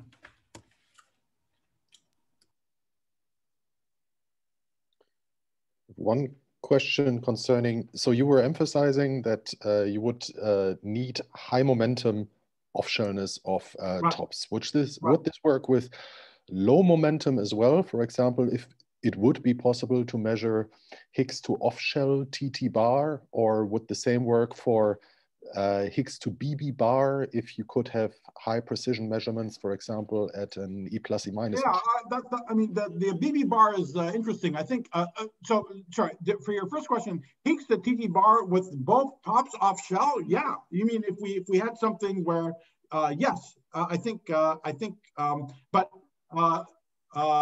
yeah, any probe where the tops are, but I think you want them off shell by, like I said, this number 500 GeV, which is kind of an alpha top loop factor above the Higgs mass scale. That's the scale you want to a probe. What did you have in mind for other couplings involving the top? No, so what I meant was you were going off shell towards high PT. Right. I was thinking about going off shell to low PT, i.e. having virtual tops which are much lighter, but for the LHC Higgs to TT bar with high off shellness, the production cross section is extremely low. But in principle, you could have Higgs to BB bar, which at LHC is very hard to measure. Yeah, I think. But if you have Higgs at an E plus E minus collider. Right, but I think with at least from at least from the rock bottom naturalness considerations, because the coupling to BB bar is so small, I think the amount of off shellness you'd need to probe is a lot higher, right? I mean, so that's so I think it's really the top that you want to think about. Thank you. But I want to emphasize that I think this whole question of Higgs to TT bar off shell, I mean, that's the last stand of naturalness, totally kind of model independent. It's really the sort of last stand of naturalness, and we know very little about it experimentally. So everything is, if we look for top partners or Higgs compositeness or something, but sort of literally the sort of model independent probe of the TT bar Higgs coupling off shell. Yeah, I think that's just as an experimental thing, that's the last stand of some kind of conventional picture of a naturalness associated with the Higgs. Everything that I was talking about would have some effect of that sort. I mean, I didn't give you concrete models, but the spirit of everything that I told you involves a shutoff in the Euclidean form factors that's unaccompanied by anything that you see in Lorentzian signature. So that's why it's not standard compositeness. It's not standard compositeness. It's not unparticles. It's not. It's nothing. It's nothing. The whole point is that you don't see some concomitant change on shell given this funny thing that you did off shell. That's exactly the sense in which the Euclidean Lorentzian continuation is being messed with. And so that's why it's, I think, modeled independently and an important thing to look at.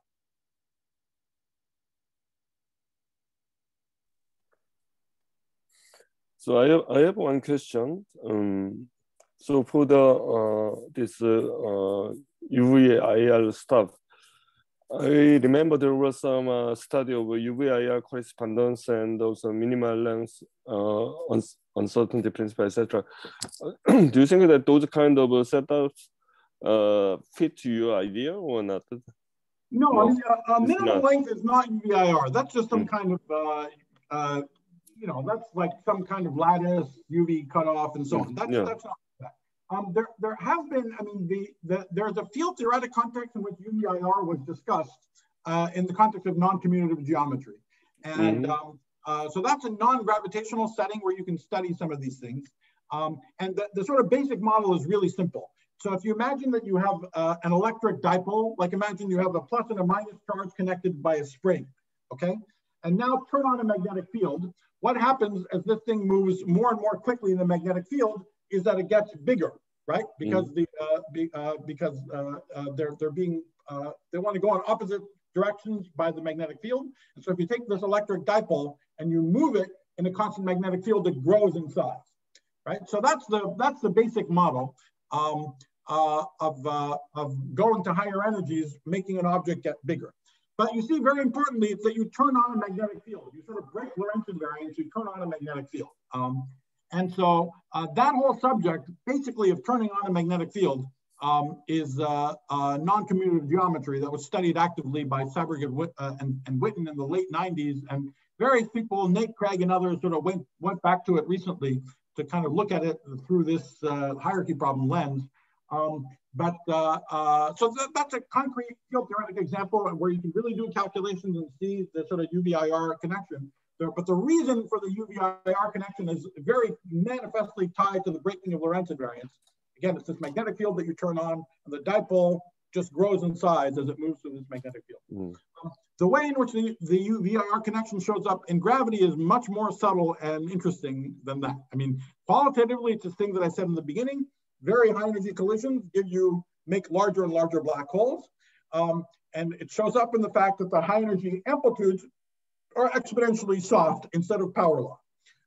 That exponential softness is the characteristic of gravity and not of field theory. And it's exactly that exponential softness that makes this difference in my first set of examples between these quantities that go from being 0 to 1, depending on whether you do or don't turn on depending on whether you do or don't have gravity. So something that you change up at M Planck changes the value of some computation from 0 to 1. I think that's closer. I mean, that's sort of a deep thing, and it's closer to what we care about. Yeah. So I think that the challenge in any of these things that I was talking about today, I'm just repeating myself, is to come up with an expression. It doesn't matter how you get it, whether you have a model, you have a picture, blah, blah, it doesn't matter. You want some formula that gives you some expression for physical processes that depend on external momenta in some way and so on. They have to have the property that the discontinuities, the imaginary parts are all correct. That's unitarity. They have to have the property that their appropriate behavior as a function of momenta on the complex plane is analytic enough. That's causality.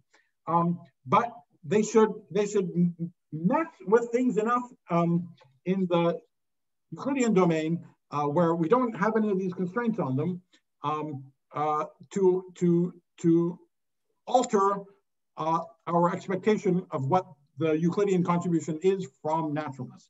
Again, we're very much leveraging the fact that there is no inconsistency with having a fine-tuned Higgs or a fine-tuned cosmological concept. It's just that we can't imagine in any of the theories that we have for calculating them, any theory that we have that calculates the Higgs mass or that makes it calculable, or makes the cosmological constant calculable, all such theories, when we make them calculable, we find that unless we had lots of new physics at the weak scale, there would be it would need huge cancellations, right? So, but it's also true that every model that we've had of this sort has been, one way or another in the neighborhood of standard local field theory, and so it's conceivable that there's other representations that don't begin as looking like local field theory, but they're perfectly compatible with it in the end, that will just give a rationalization for where this seeming tuning comes from. Okay, so that was really the theme of the second part of the talk. It's just give you concrete examples of how that might happen. By the way, I should say this is a well-known thing in math and in fact a reason this kind of phenomenon has been studied a lot in math is that there's a strategy for proving that numbers are irrational. Never mind transcendental, but a strategy for proving that a certain number is irrational is to find outstandingly good rational approximations to it. So it's kind of an ironic thing. If you want to prove that a certain number is irrational, the way to prove that it's irrational is to find a sequence of P over Qs that better and better approximate it. So that the difference between your number and P over Q is actually smaller than 1 over Q. Actually goes like 1 over Q squared as you go to large Q. If you can do that, then your number is actually irrational. So if you find extremely good rational approximations to a certain number, that actually lets you prove that it's irrational. So this is why mathematicians cared about finding these very good rational approximations to irrational numbers. And essentially, a somewhat decorated version of the story that I told you about log 2 was used in a famous proof in the late 1970s by the mathematician Appert for the fact that the number zeta of 3, 1 over 1 squared plus 1 over 1 cubed plus 2 cubed plus 3 cubed plus 4 cubed, zeta of 3 was only proven to be irrational in the late 1970s. And it was proven to be irrational by a variant of exactly this log 2 type argument. So you came up with some integral, at least the modern ways of thinking about what it is really to come up with some integral like that, that you write in a way that's manifestly exponentially small, but which another representation is zeta 3 minus a rational number that is a better and better approximation that gives you a good enough approximation to a zeta of 3. So this phenomenon of the transcendental rational cancellation is one that's been studied a lot over the last century. And I find particularly interesting that as in updates of this and clarifications and better conceptual understandings of these things by number theorists over the last 10, 20 years, have actually related the underlying integrals that give rise to these zeta numbers to string amplitudes. So there's a connection to a physics as well. So so it's not accidental. The numbers that we see in physics that come out of amplitude calculations, logs, dilogs, zeta values, these are ubiquitously important number theoretic things. And so anyway, so I'm just saying that it's not a totally random example. The sort of phenomenon is an important one, has been seen in a number of settings over the past century and a half. I have a question. Yes. I'm Hyunmin. Hi. Hi. You talked about the cancellation in the amplitude in the first part. In the second part, you have extra cancellation in the Kuhlmann-Weinberg potential. So can you make a connection between the two? Suppose you have a cancellation in the logarithms in the Kuhlmann-Weinberg potential. Can you imagine such a cancellation in the amplitude calculation, for instance? As I said, I can imagine it, but I don't yet have a direct connection between the two of them. But as I said, I find it striking that these hidden symmetries, and these are really hidden symmetries of Yang-Mills amplitudes and of phi cubed amplitudes. that there's particular directions in momentum space for the external momenta now. So that's the difference, right? In these Coleman-Weinberg calculations, there's something going on in like internal loop momentum space. Here I'm saying, forget about that. If you look at tree amplitudes or the loop integrams for gluons or the phi-cube theory, there are directions in momentum space where every Feynman diagram would naively even grow with energy, but the sum of all of them magically vanish. And what makes them vanish is this hidden symmetry. There's this dual conformal symmetry, or in the phi-cube case, what we call this projective invariance. So yeah, it would be, so I don't have a direct connection yet, but the fact that that's actually a fact about totally non-supersymmetric theories have this magical property at infinite momentum, it's some inspiration for trying to do something like this. Yeah. As I said in the beginning, it's an unusual talk. I'm not giving you, there are not physics models, right? There are sort of fantasies for what a model might look like, but they're not, you know, I would say they're wild fantasies, but they're not e to the wild fantasies. They're moderately wild fantasies. May I ask you, I understand many of us did not hear the talk by Hyundo. And so okay. we would like to know what is the connection of what you said up to now with that development. Oh, that's a totally different thing. I mean, I don't know. Not related. Yeah, it's a completely different thing. I don't know. If people are interested in hearing something about that, I can maybe speak 15 or 20 minutes about it. But if you can just say something intuitive, because, for example, I didn't even read the talk, so I would like to know what is the idea behind. Sure. Yeah. Okay. I don't know. Perhaps we can do the following thing. Do we want to sort of officially stop and clap for me? And then if anyone is interested, I'll just take another 15 minutes or so and explain what was in that part of the talk. Just to say is that okay with people? But I don't want to trap people who want to leave. So even though it's Zoom and in principle you could leave whenever you want, but should we just clap for me? Clap, clap, clap. Okay. Okay, good. And then thank you. Good. I have one more question. Yes. So you briefly mentioned about this momentum dependence at one loop. So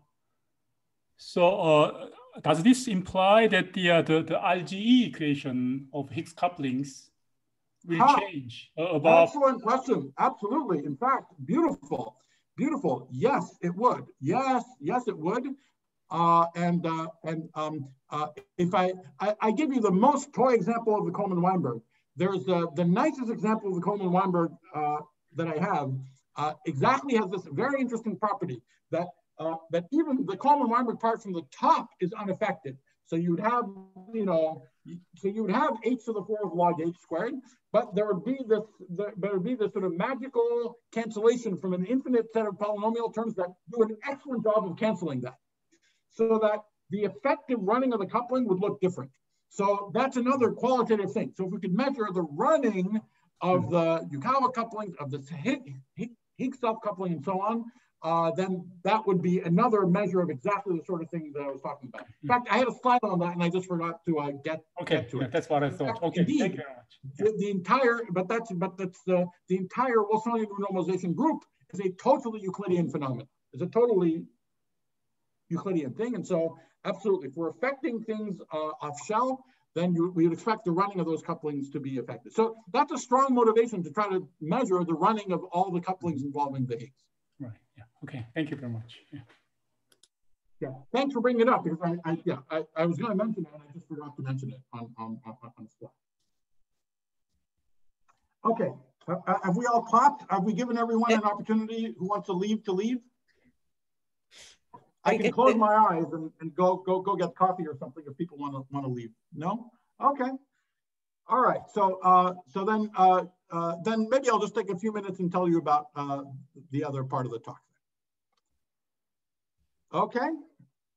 All right. So okay. So this is a totally different subject. Okay? So it's much more conventional and concrete. Still a little bit wacky, but it's a very concrete model. All right, So let's begin with a very different question. You know, all the drama about the hierarchy problem is why is the Higgs mass squared small? So let's begin with a very simple question. What happens if we take the standard model and we vary m Higgs squared?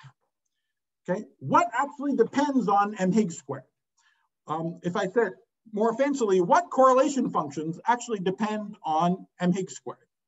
And you say, well, that's the stupidest question in the world. Obviously, everything depends on m Higgs squared. The spectrum depends on m Higgs squared. Okay, that's good. The spectrum depends on m Higgs squared, but what is the spectrum? What measures the spectrum are, for example, 2-point functions. I look at a propagator, I look at a pole in the propagator to determine the electron mass or something like that, okay? So in other words, it's 2-point functions in position space, or O as a function of p squared in momentum space that depends on m Higgs squared. But if you ask, are there any local operators that just depend on x, any O of x, so it's translational invariant, so any just VAB of O, is there any operator just whose local operator, whose vacuum expectation value depends on the Higgs mass squared? The answer, very interestingly, and this is totally well known, but it's a point that I want to begin emphasizing, are not. They don't depend on m Higgs squared. In fact, in the standard model, they're not calculable. And this is actually a sharp characterization of the hierarchy problem. One of a number of related sharp parameterizations of the hierarchy problem. For example, you might think in the standard model, most naively, the expectation value of h dagger h depends on m Higgs squared, and it's true at tree level. If the Higgs mass squared is positive, h dagger h is 0. If the Higgs mass squared is negative, h dagger h is given by basically the value of mh squared, if you make it negative. But at loop level, it's not true anymore. For example, if I try to compute the expectation value of h dagger h, then here's an insertion of the operator h dagger h, and I close the usual hierarchy problem loop, and I find something which is power divergent. And in fact, this is true for all the other local, almost, I'll give you the one counter example, almost all local operators. For example, what is the VAB of a Yukawa coupling? Well, I do the same thing. I insert, here's the operator, there's Q, H, U conjugate, and I close it exactly with Yukawa. So this gives me something that goes like Yukawa cut off to the fourth, okay? These local operators are not,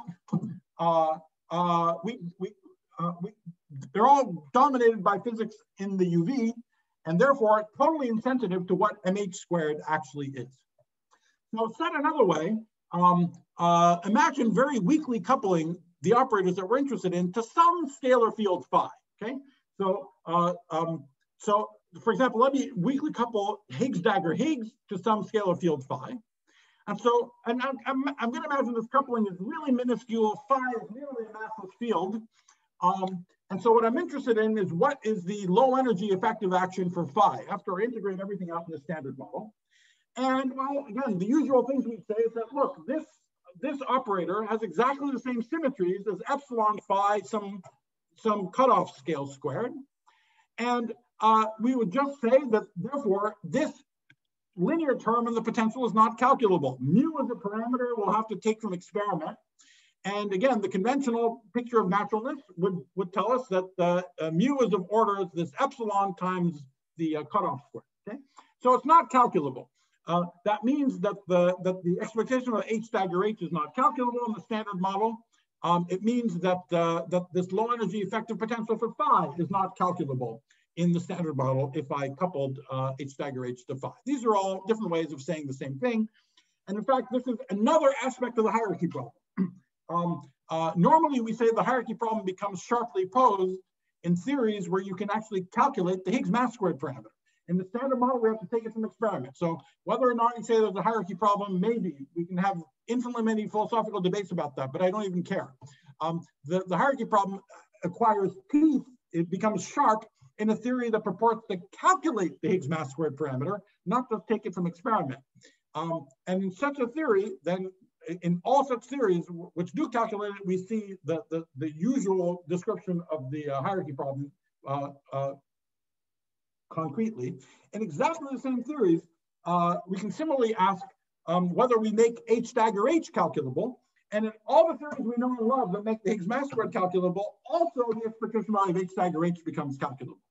And in fact, the ratio of H stagger H to the Higgs mass squared is then a very precise notion of tuning. It has nothing to do with like aesthetics or so on. It's just that these are two things that we can now make calculable.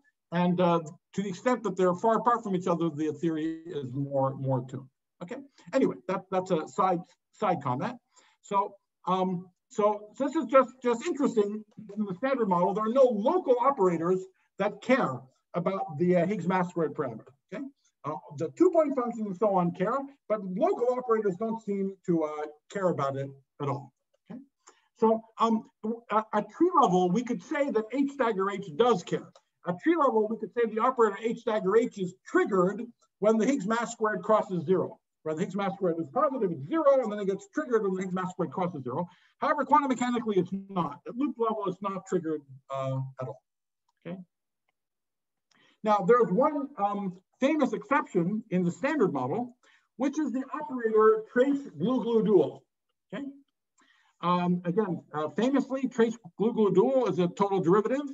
So naively, the expectation value is 0 because it's a total derivative, but it's a total derivative of something that's not gauge invariant, and in fact we can turn it on in instanton background, etc. So for good reasons, to all in perturbation theory, the expectation value of trace glue dual is 0, but non-perturbatively it's non-zero, and in fact it's given by lambda QCD cubed times m up. And both lambda QCD cubed and of course m up depend on m Higgs squared. So this is an operator that is triggered by mh squared. If you imagine sort of plotting trace GG dual as a function of mh squared, it changes radically when mh squared crosses 0. Okay. All right, and that fact that trace glue dual is triggered by electroweak symmetry breaking is used then in cosmological scenarios like the relaxion, for example, to say something about the hierarchy problem. But I'm not going to be going down that route in the rest of this talk. Instead, I want to ask whether there are other operators that can be triggered by electroweak symmetry breaking. And in the standard model itself, the answer is no. And we just talked, we know what all the symmetries are. Why glue is special because of the anomaly. But it is possible to find operators that are triggered by electroweak symmetry breaking in very simple extensions of the standard model with 2 Higgs doublets. So imagine a 2 Higgs doublet model, and now with 2 Higgses, H1 and H2.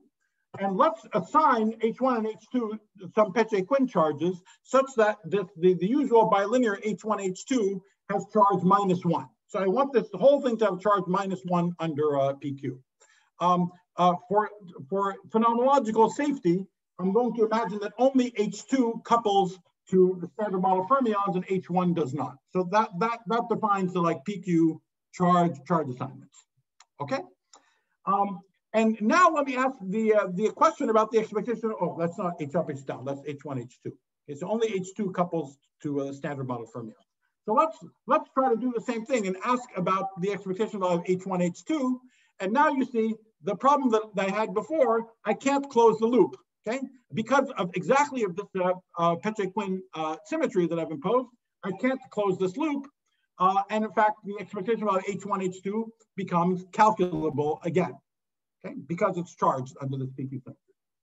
So what is it? So this is the picture at tree level. Okay, so obviously this is a trivial thing. In order for the H1, H2 to turn on, I have to have both M1 squared and M2 squared are negative. If even one of them is positive at tree level, the product of the two VAVs, only one of them gets a VAV, and the product is 0. So there's a sort of a phase diagram that both M1 squared and M2 squared have to be negative, and then this operator turns on. Okay, so we have to have both of them negative in order to trigger H1, H2. The story is actually a little more interesting non-perturbatively because QCD also will break, chiral symmetry breaking also breaks this PQ symmetry. I don't have time to explain this in more detail. Due to effects of lambda QCD, the actual picture is slightly more interesting. But basically, for the all intents and purposes of the rest of the talk, it's not really effective. It's still true that in order to have this thing turn on in a sizable way, we have to have the both m1 squared and m2 squared are negative.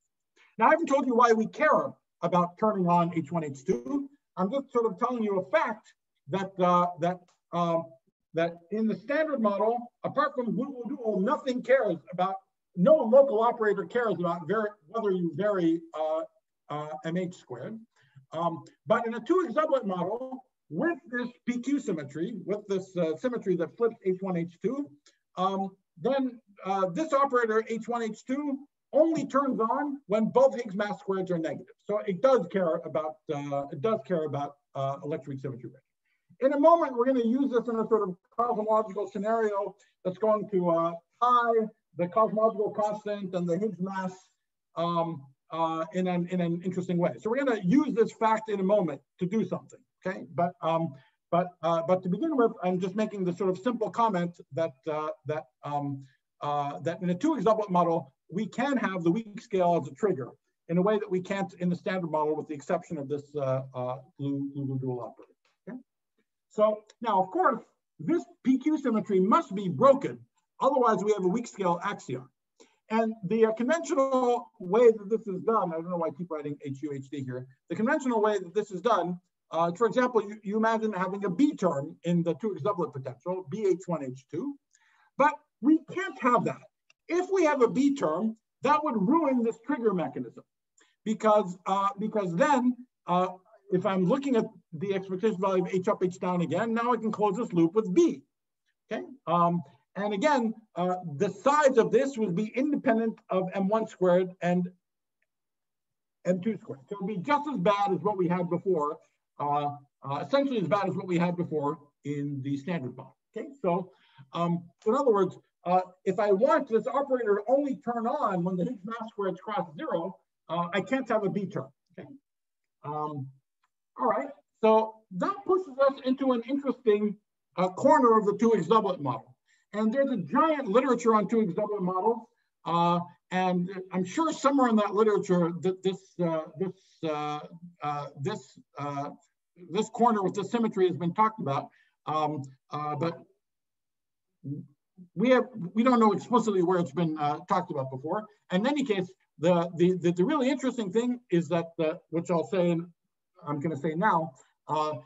Is the sort of phenomenology of this in the year 2021. Okay, so it's not. But anyway, let me define what the model is. So we want to have a 2x doublet model where the Peche-Quinn is broken to a Z2 or technically a Z4 symmetry. It doesn't really. You can even think of it as Z2, just where H1H2 picks up a charge -1. So B is 0. That's the crucial thing, is that B is 0. But I'm going to break the PQ to a Z4. And get rid of the weak scale axion by adding this quartic coupling. Okay, so this H1H2 squared. So the PQ is broken, but crucially, under the symmetry under which under this Z4 symmetry, this coupling lambda now has Peche-Quinn charge -2, whereas H1H2 itself has Peche-Quinn charge -1, and therefore, because a lambda has charge 2 and is even, H1H2 can never be generated by any sort of spurion expansion in lambda, and so that means that H1H2 is always calculable. There's no ultraviolet contribution to H1H2 that involves some expression made out of lambdas and other things.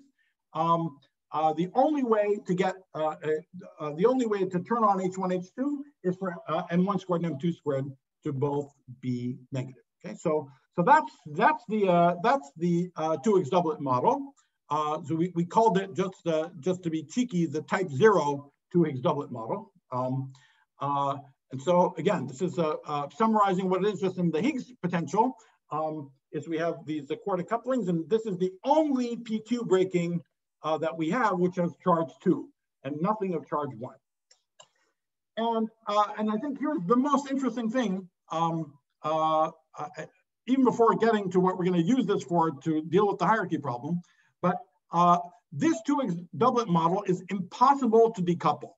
So if for any reason we think the weak scale should be triggered by something, and that has something to do with the hierarchy problem.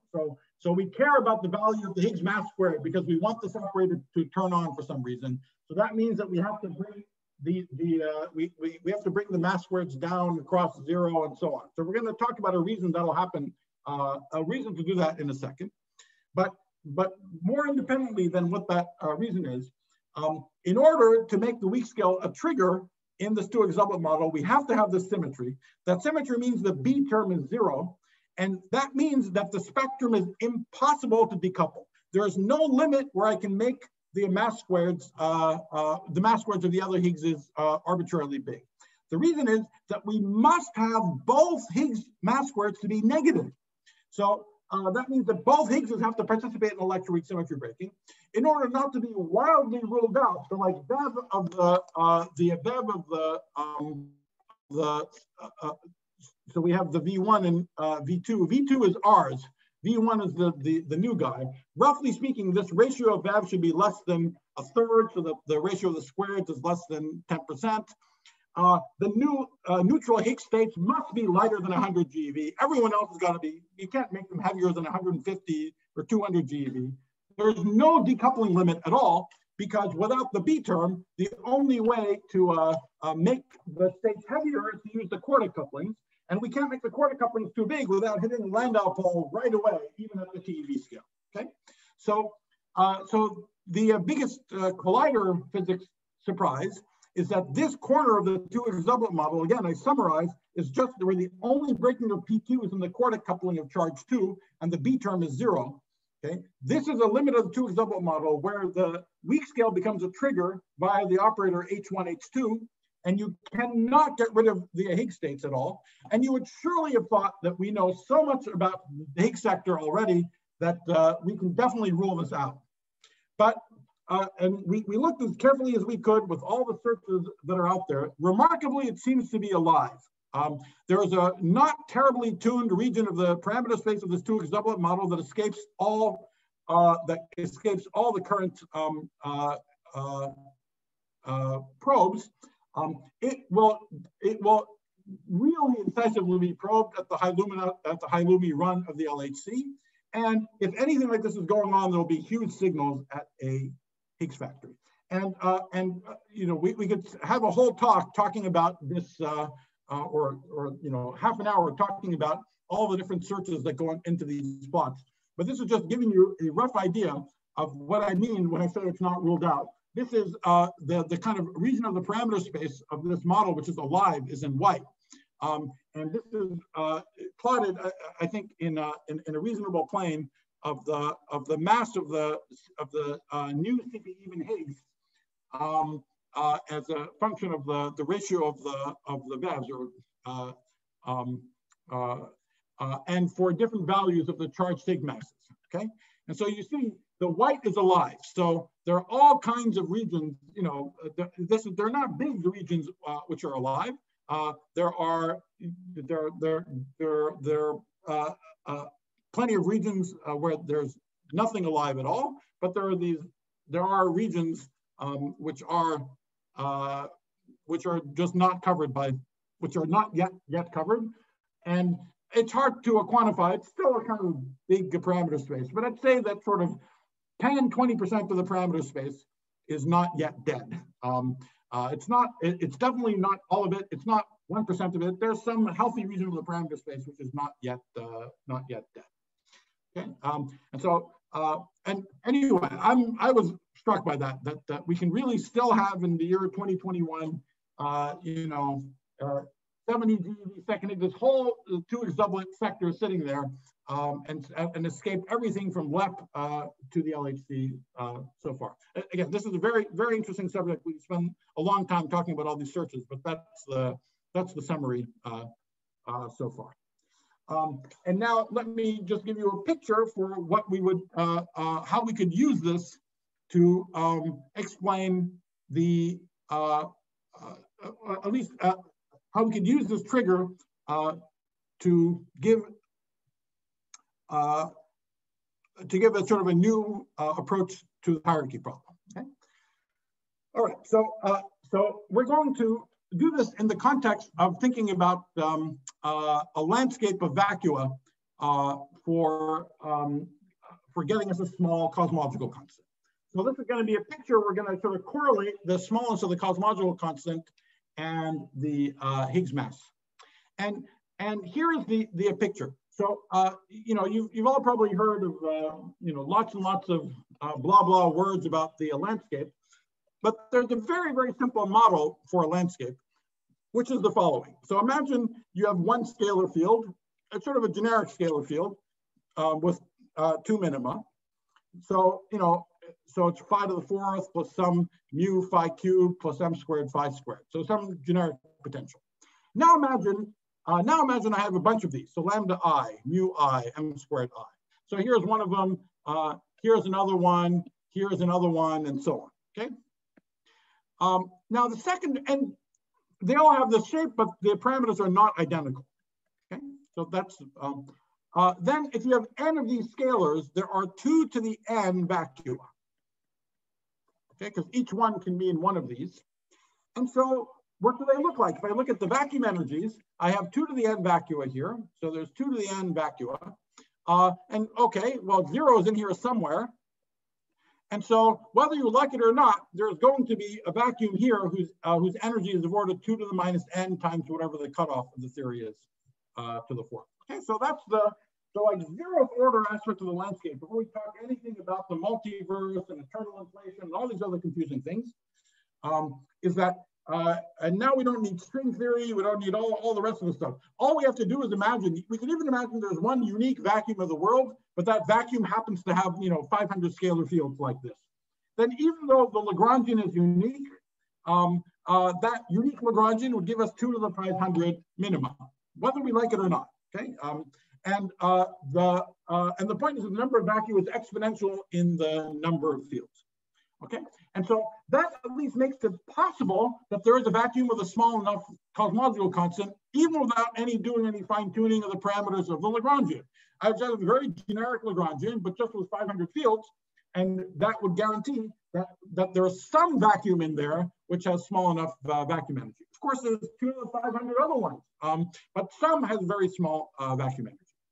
Then there's a separate question: how did we end up there? Could we live other places, et cetera, et cetera? But I'm going to put all those things aside.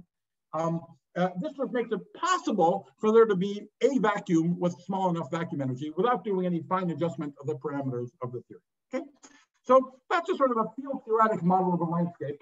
And Shaman Kocher and Sava Samopoulos and I, 15 years ago, you know, did some model building with these things. We call them friendly landscapes back then.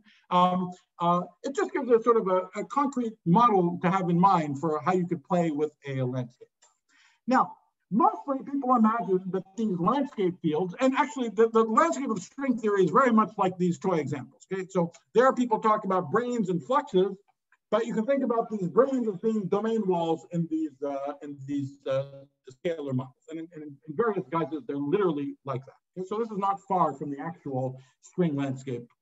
It's a good toy model for thinking about the string landscape, if you like. Now, mostly people imagine that these landscape fields are up at the string scale or gut scale, and everything is like super duper heavy. The first point to say about this is that this is an aspect of the physics of the landscape that is not metaphysics, is not philosophy. If you could imagine that you built a collider that got up to, let's say, the gut scale, and it just produced these 500 scalars. And you can imagine that by detailed measurements, you could see that each one had a potential that looked like that looked just like the one that we talked about.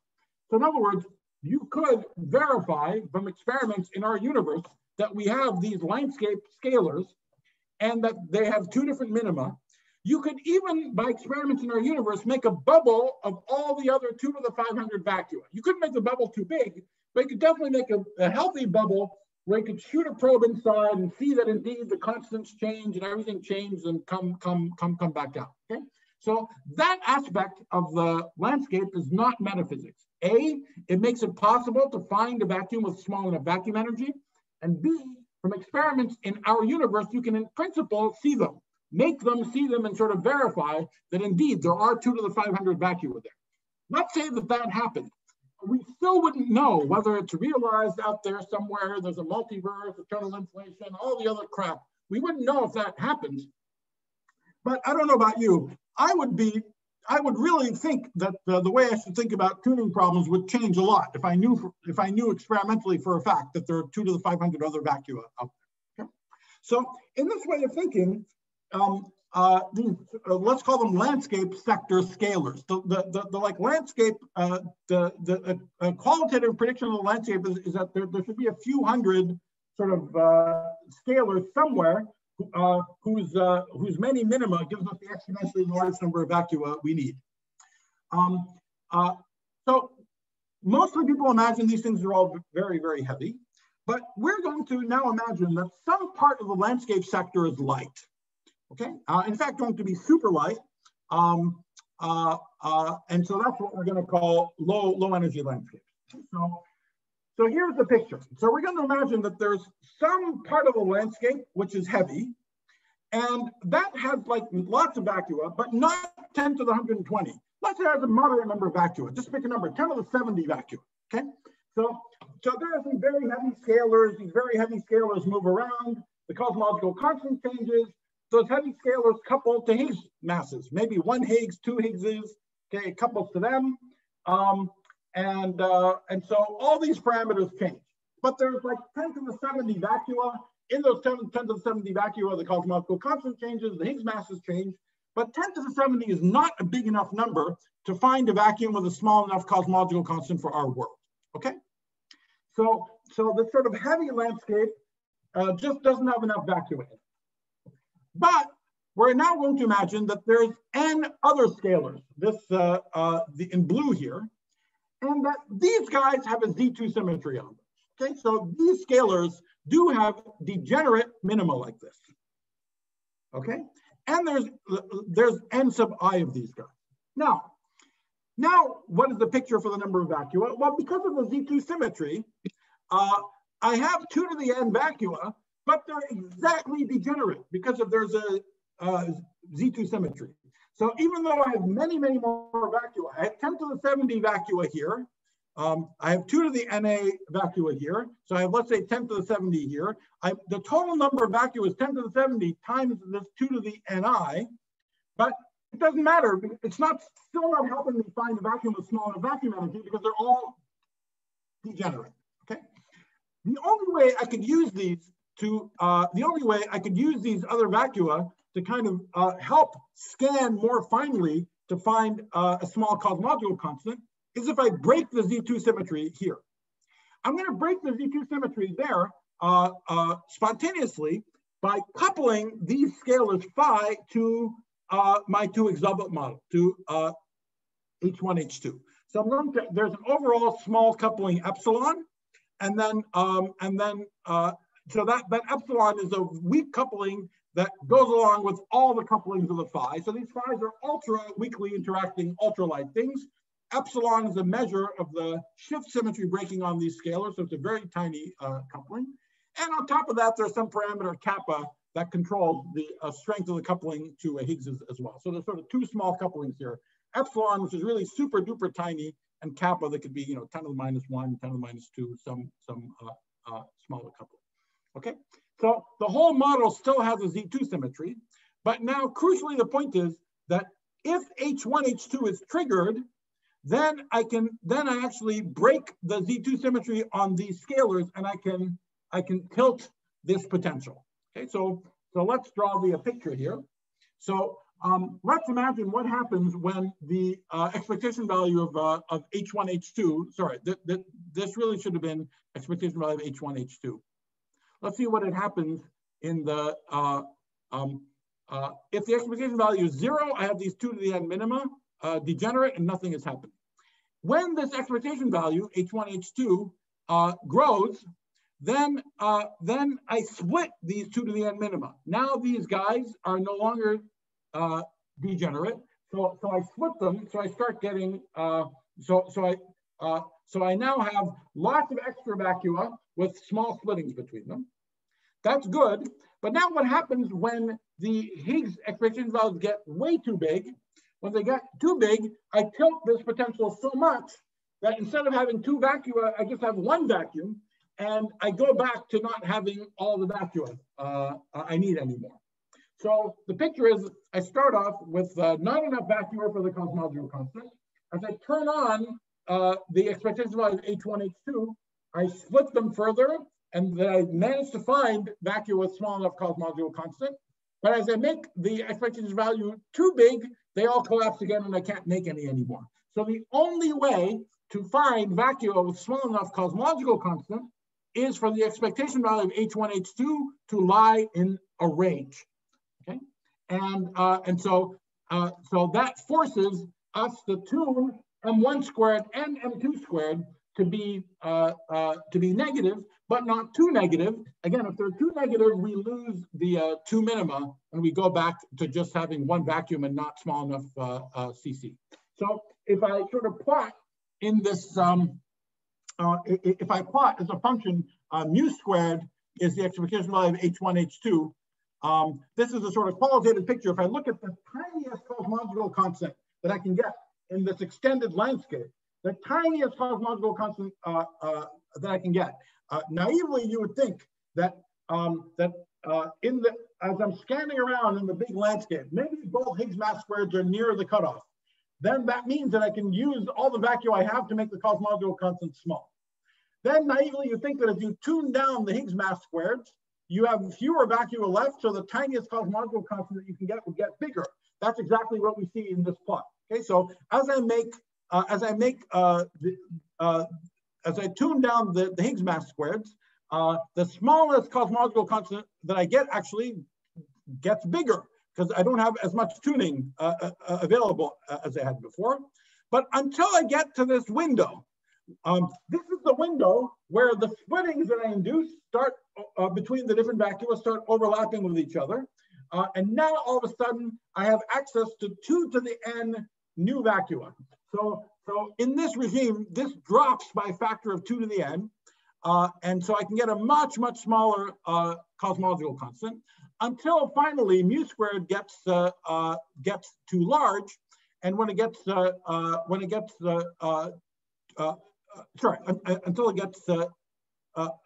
and then when it gets too large, I go back down again to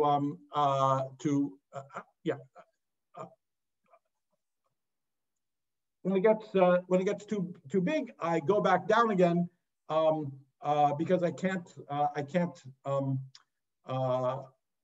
again I lose my 2 different minima and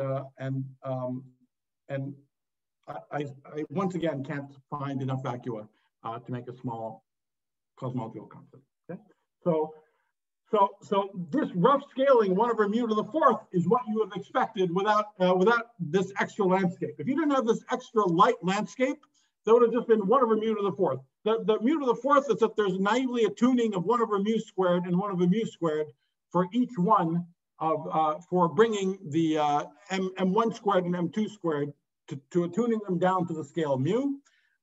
And so the actual CC that you would have would scale like 1/mu to the 4th.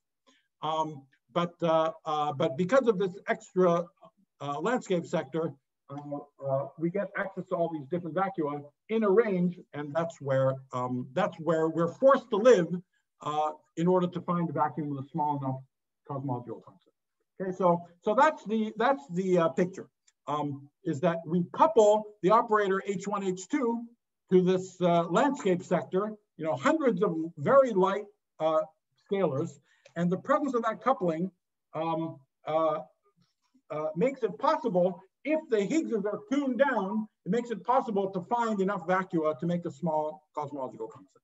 So in this way, you correlate the smallness of the cosmological constant with the smallness of the Higgs mass. And so another qualitative cosmological consequence of this is that we have hundreds of these ultralight scalars. There are some bounds and signals from long-range forces, but typically these couplings are so small that even long-range forces aren't. You don't really get observable signals even for futuristic experiments unless you're very optimistic. But another qualitative point is that these 5 are displaced by electroweak symmetry breaking. And the coherent oscillations of 5 could be dark matter, as a very conventional picture for ultralight coherent oscillating dark matter. Except with the sort of novelty here is that there are naturally hundreds of them. Okay, so yeah. Anyway, so this is it's a totally different thing from the first part of the talk. But if I summarize the most interesting aspect is just to say quickly again, there's just this qualitative idea. What is it that cares about the Higgs mass squared parameters? And are there any local operators that care about them? And in the standard model, the answer is almost none except the glue-glue dual operator. Beyond the standard model and 2 exublet models with this very, very special, very simple, it's all trivial, but very simple charge assignment with the Z4 symmetry, the Z4 PQ symmetry, and B equals 0 with the PQ only broken by the quartic coupling. That makes it possible for the H1H2 operator to be triggered. And I think the most interesting thing is that that's a corner of the 2 exublet model, which is very dangerous, but impossible to decouple the states, but still not excluded experimentally, and a fantastic target for the high luminosity run, as well as potentially for Higgs factories. So that's one this fact, and then we can use this sort of module, this fact that the H1H2 can be used as a trigger, can be used in some cosmological scenarios. And I gave you an example where the fact that H1H2 is a trigger could be used to correlate the hierarchy problem and the cosmological constant problem. So that the only way to get a small enough cosmological constant is to fine tune not just one Higgs, but 2 Higgses down to the weak scale, and to force this operator H1H2 to turn on. Okay, I think that was a little bit longer than I promised, but that was the second part of the talk. Can I ask you something else? Just your feeling. On the basis of what you said in the previous part, would you conclude that supersymmetry is not needed anymore? It may be needed for strings, but not for the standard model somehow. Well, I mean, I think that my view about supersymmetry is what I said at the very start. That I think, and I still think that that some picture like minimal split SUSY looks good to me. You know, it could be that we need supersymmetry for various ultraviolet reasons. Okay, maybe it's just there.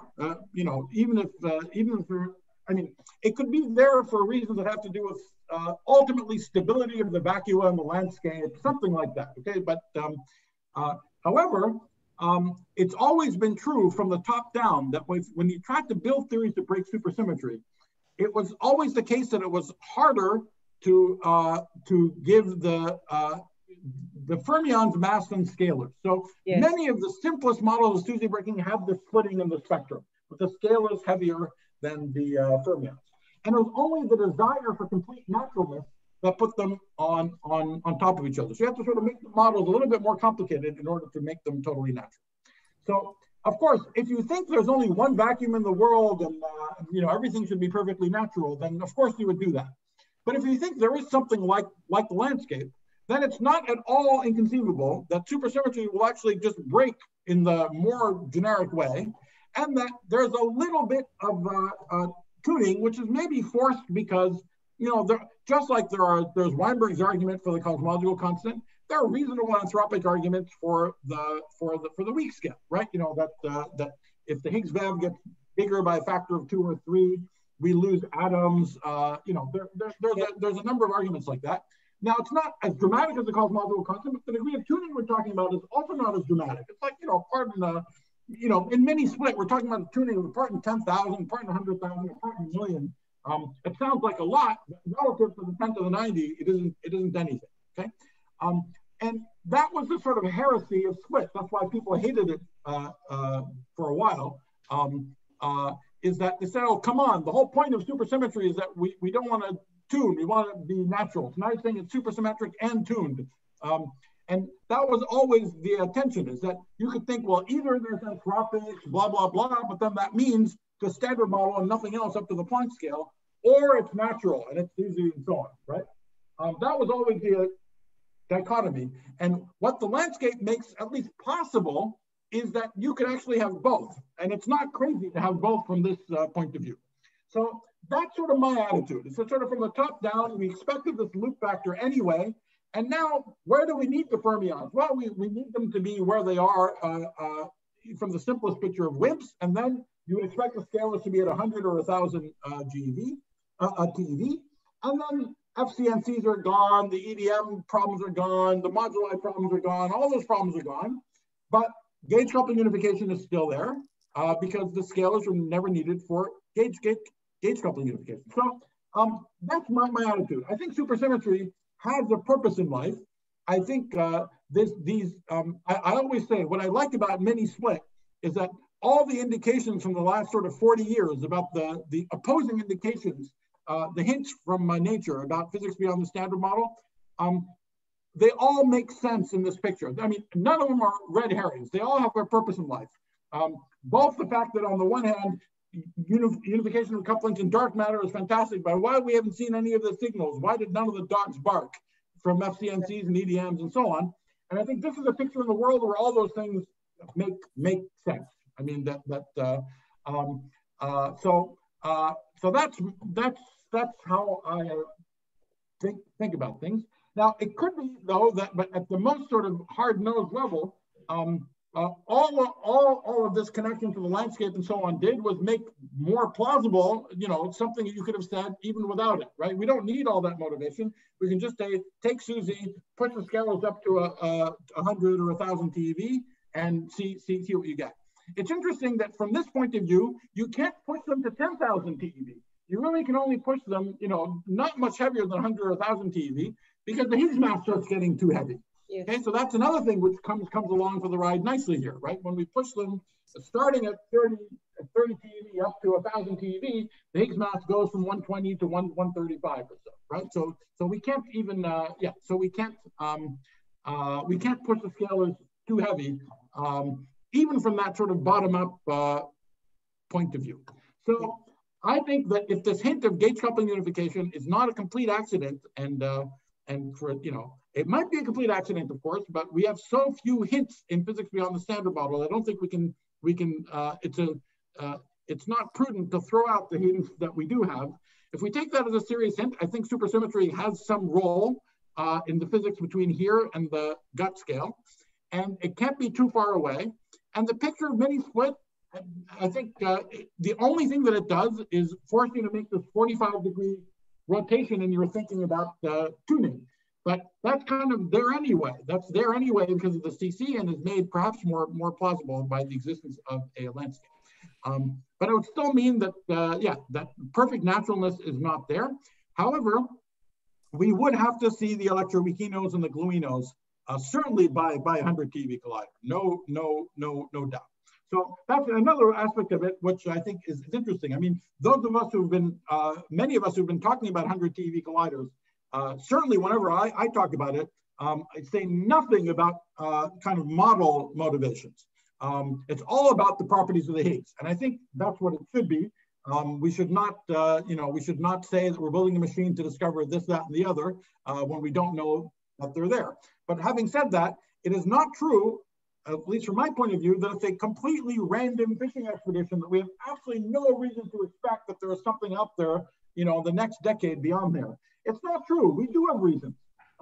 And these models like split were being talked about, long before the LHC. So this is not something that we just invented after the LHC. Oh, we changed the goalpost, we changed our mind. No, we were saying these things well before the LHC. And well before the LHC, there were sort of pictures of the world where it was very plausible the LHC would not see things, but the sort of decade after that would. And so I think, anyway, that's my rough picture of the world about Susie. Okay, thank you very much. Thank you. Next question, So I asked same question to Hyung-do, but I was satisfied by his answer. Okay. So your model for this simple XX 2x doublet model is very interesting, but it does have a domain wall problem when H2 gets bad, right? No, that's actually really cool. Yeah, I think we'll. I can't remember if it's been updated on the archive or not yet. We had a discussion about this a little while ago. It's actually very nice the way it works. There's no domain wall problem. The reason is the following: exactly this coupling to the landscape sectors breaks the Z2 symmetry. It gives you an effective B term. You see, I have these phi H up, H down, right? These phi are very light scalars. And so the expectation value of the phi gives you an effective B term. It's tiny, but it gives you an effective B term for this 2x doublet model.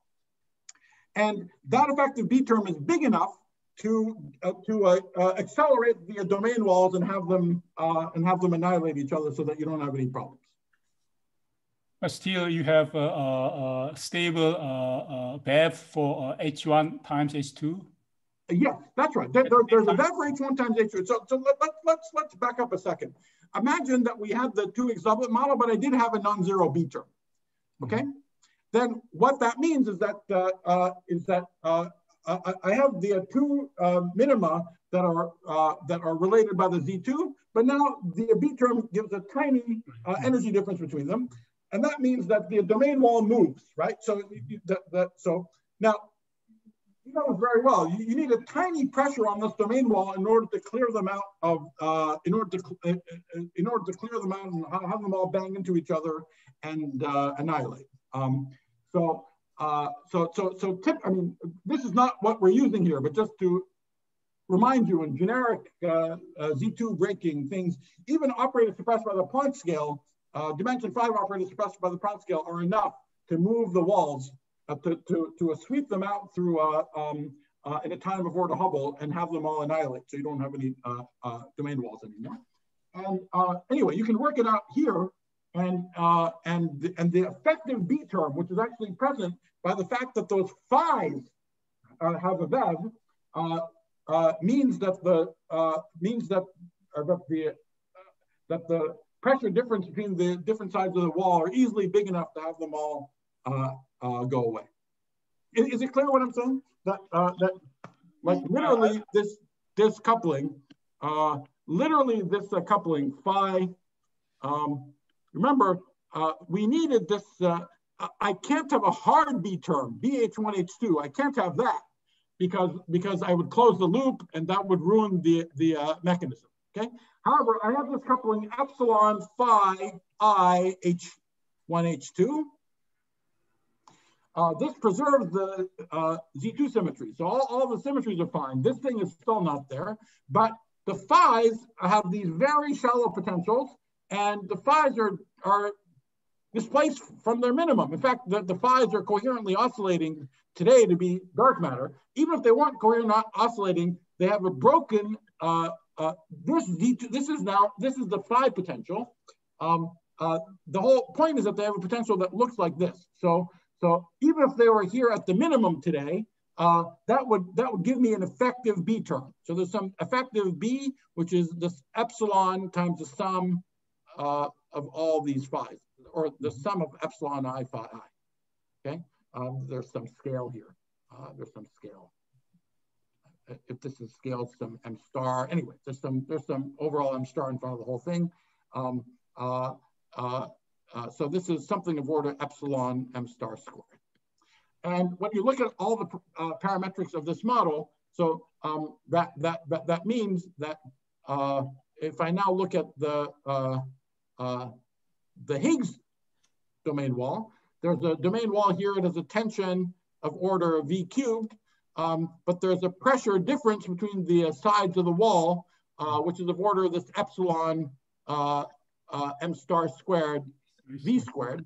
And if you look at the parameters, this pressure is easily big enough that all the walls annihilate and you never get into a regime where they dominate the energy. Okay, yeah, that makes sense. Okay, thank you. Yeah.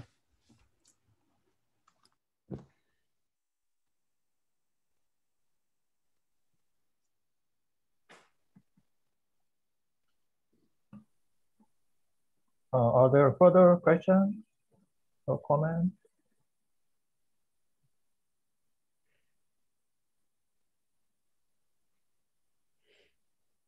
One question to the first part of the talk, but I think also partially to the second part of the talk. Yeah. So as Professor Hong pointed out, if you change the RGEs, does this have an effect on inflation or Higgs inflation models? And also in the second part of the model, or in the second part, you were discussing the zero temperature vacuum now. But yeah. If you go to finite temperature, does this change inflation in a way, or do I get constraints from? No. For the first part, it's an interesting question. I mean, very naively, I would say the following: that if there's anything like the picture that I'm talking about, again, since we don't have a very concrete picture for it, this is kind of extrapolating on a speculation. But roughly, it looks like the RGEs would get even sort of flatter, right? And that goes in the direction of making Higgs inflation easier. So that's the point, right? In Higgs inflation, you're trying to leverage the fact that there's a place where the beta function is very, very flat. So you might think that would make, that some picture like that would make Higgs inflation easier. So that's one comment for the first part. For the second part, no. Essentially, I mean, for all intents and purposes, as far as the early universe cosmology is concerned, it's just like any old 2 doublet model. Of course, there's a high temperature effective potential. All that stuff is the same as standard. These little landscape sectors are just extremely weakly coupled to the Higgses. But it's just that their presence is there to ensure just that in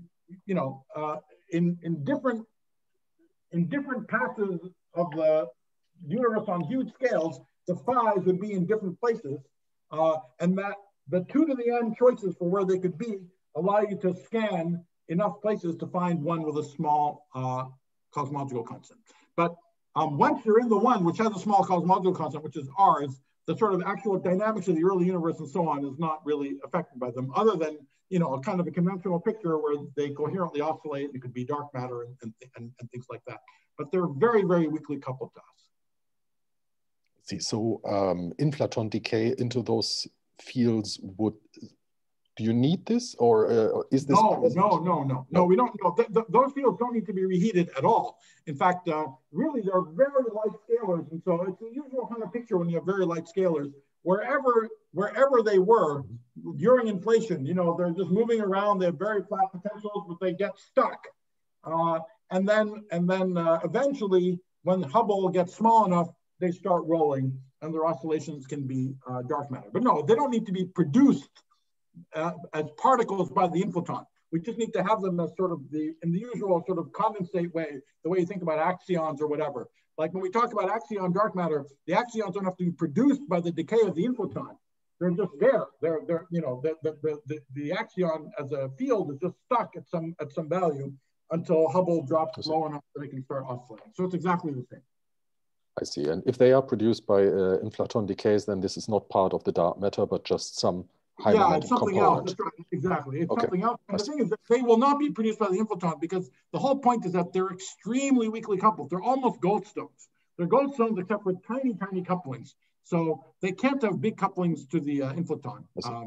But even if they were, that would not be the coherent part. There'll be some other part that's, and the coherent part greatly dominates. Thank you.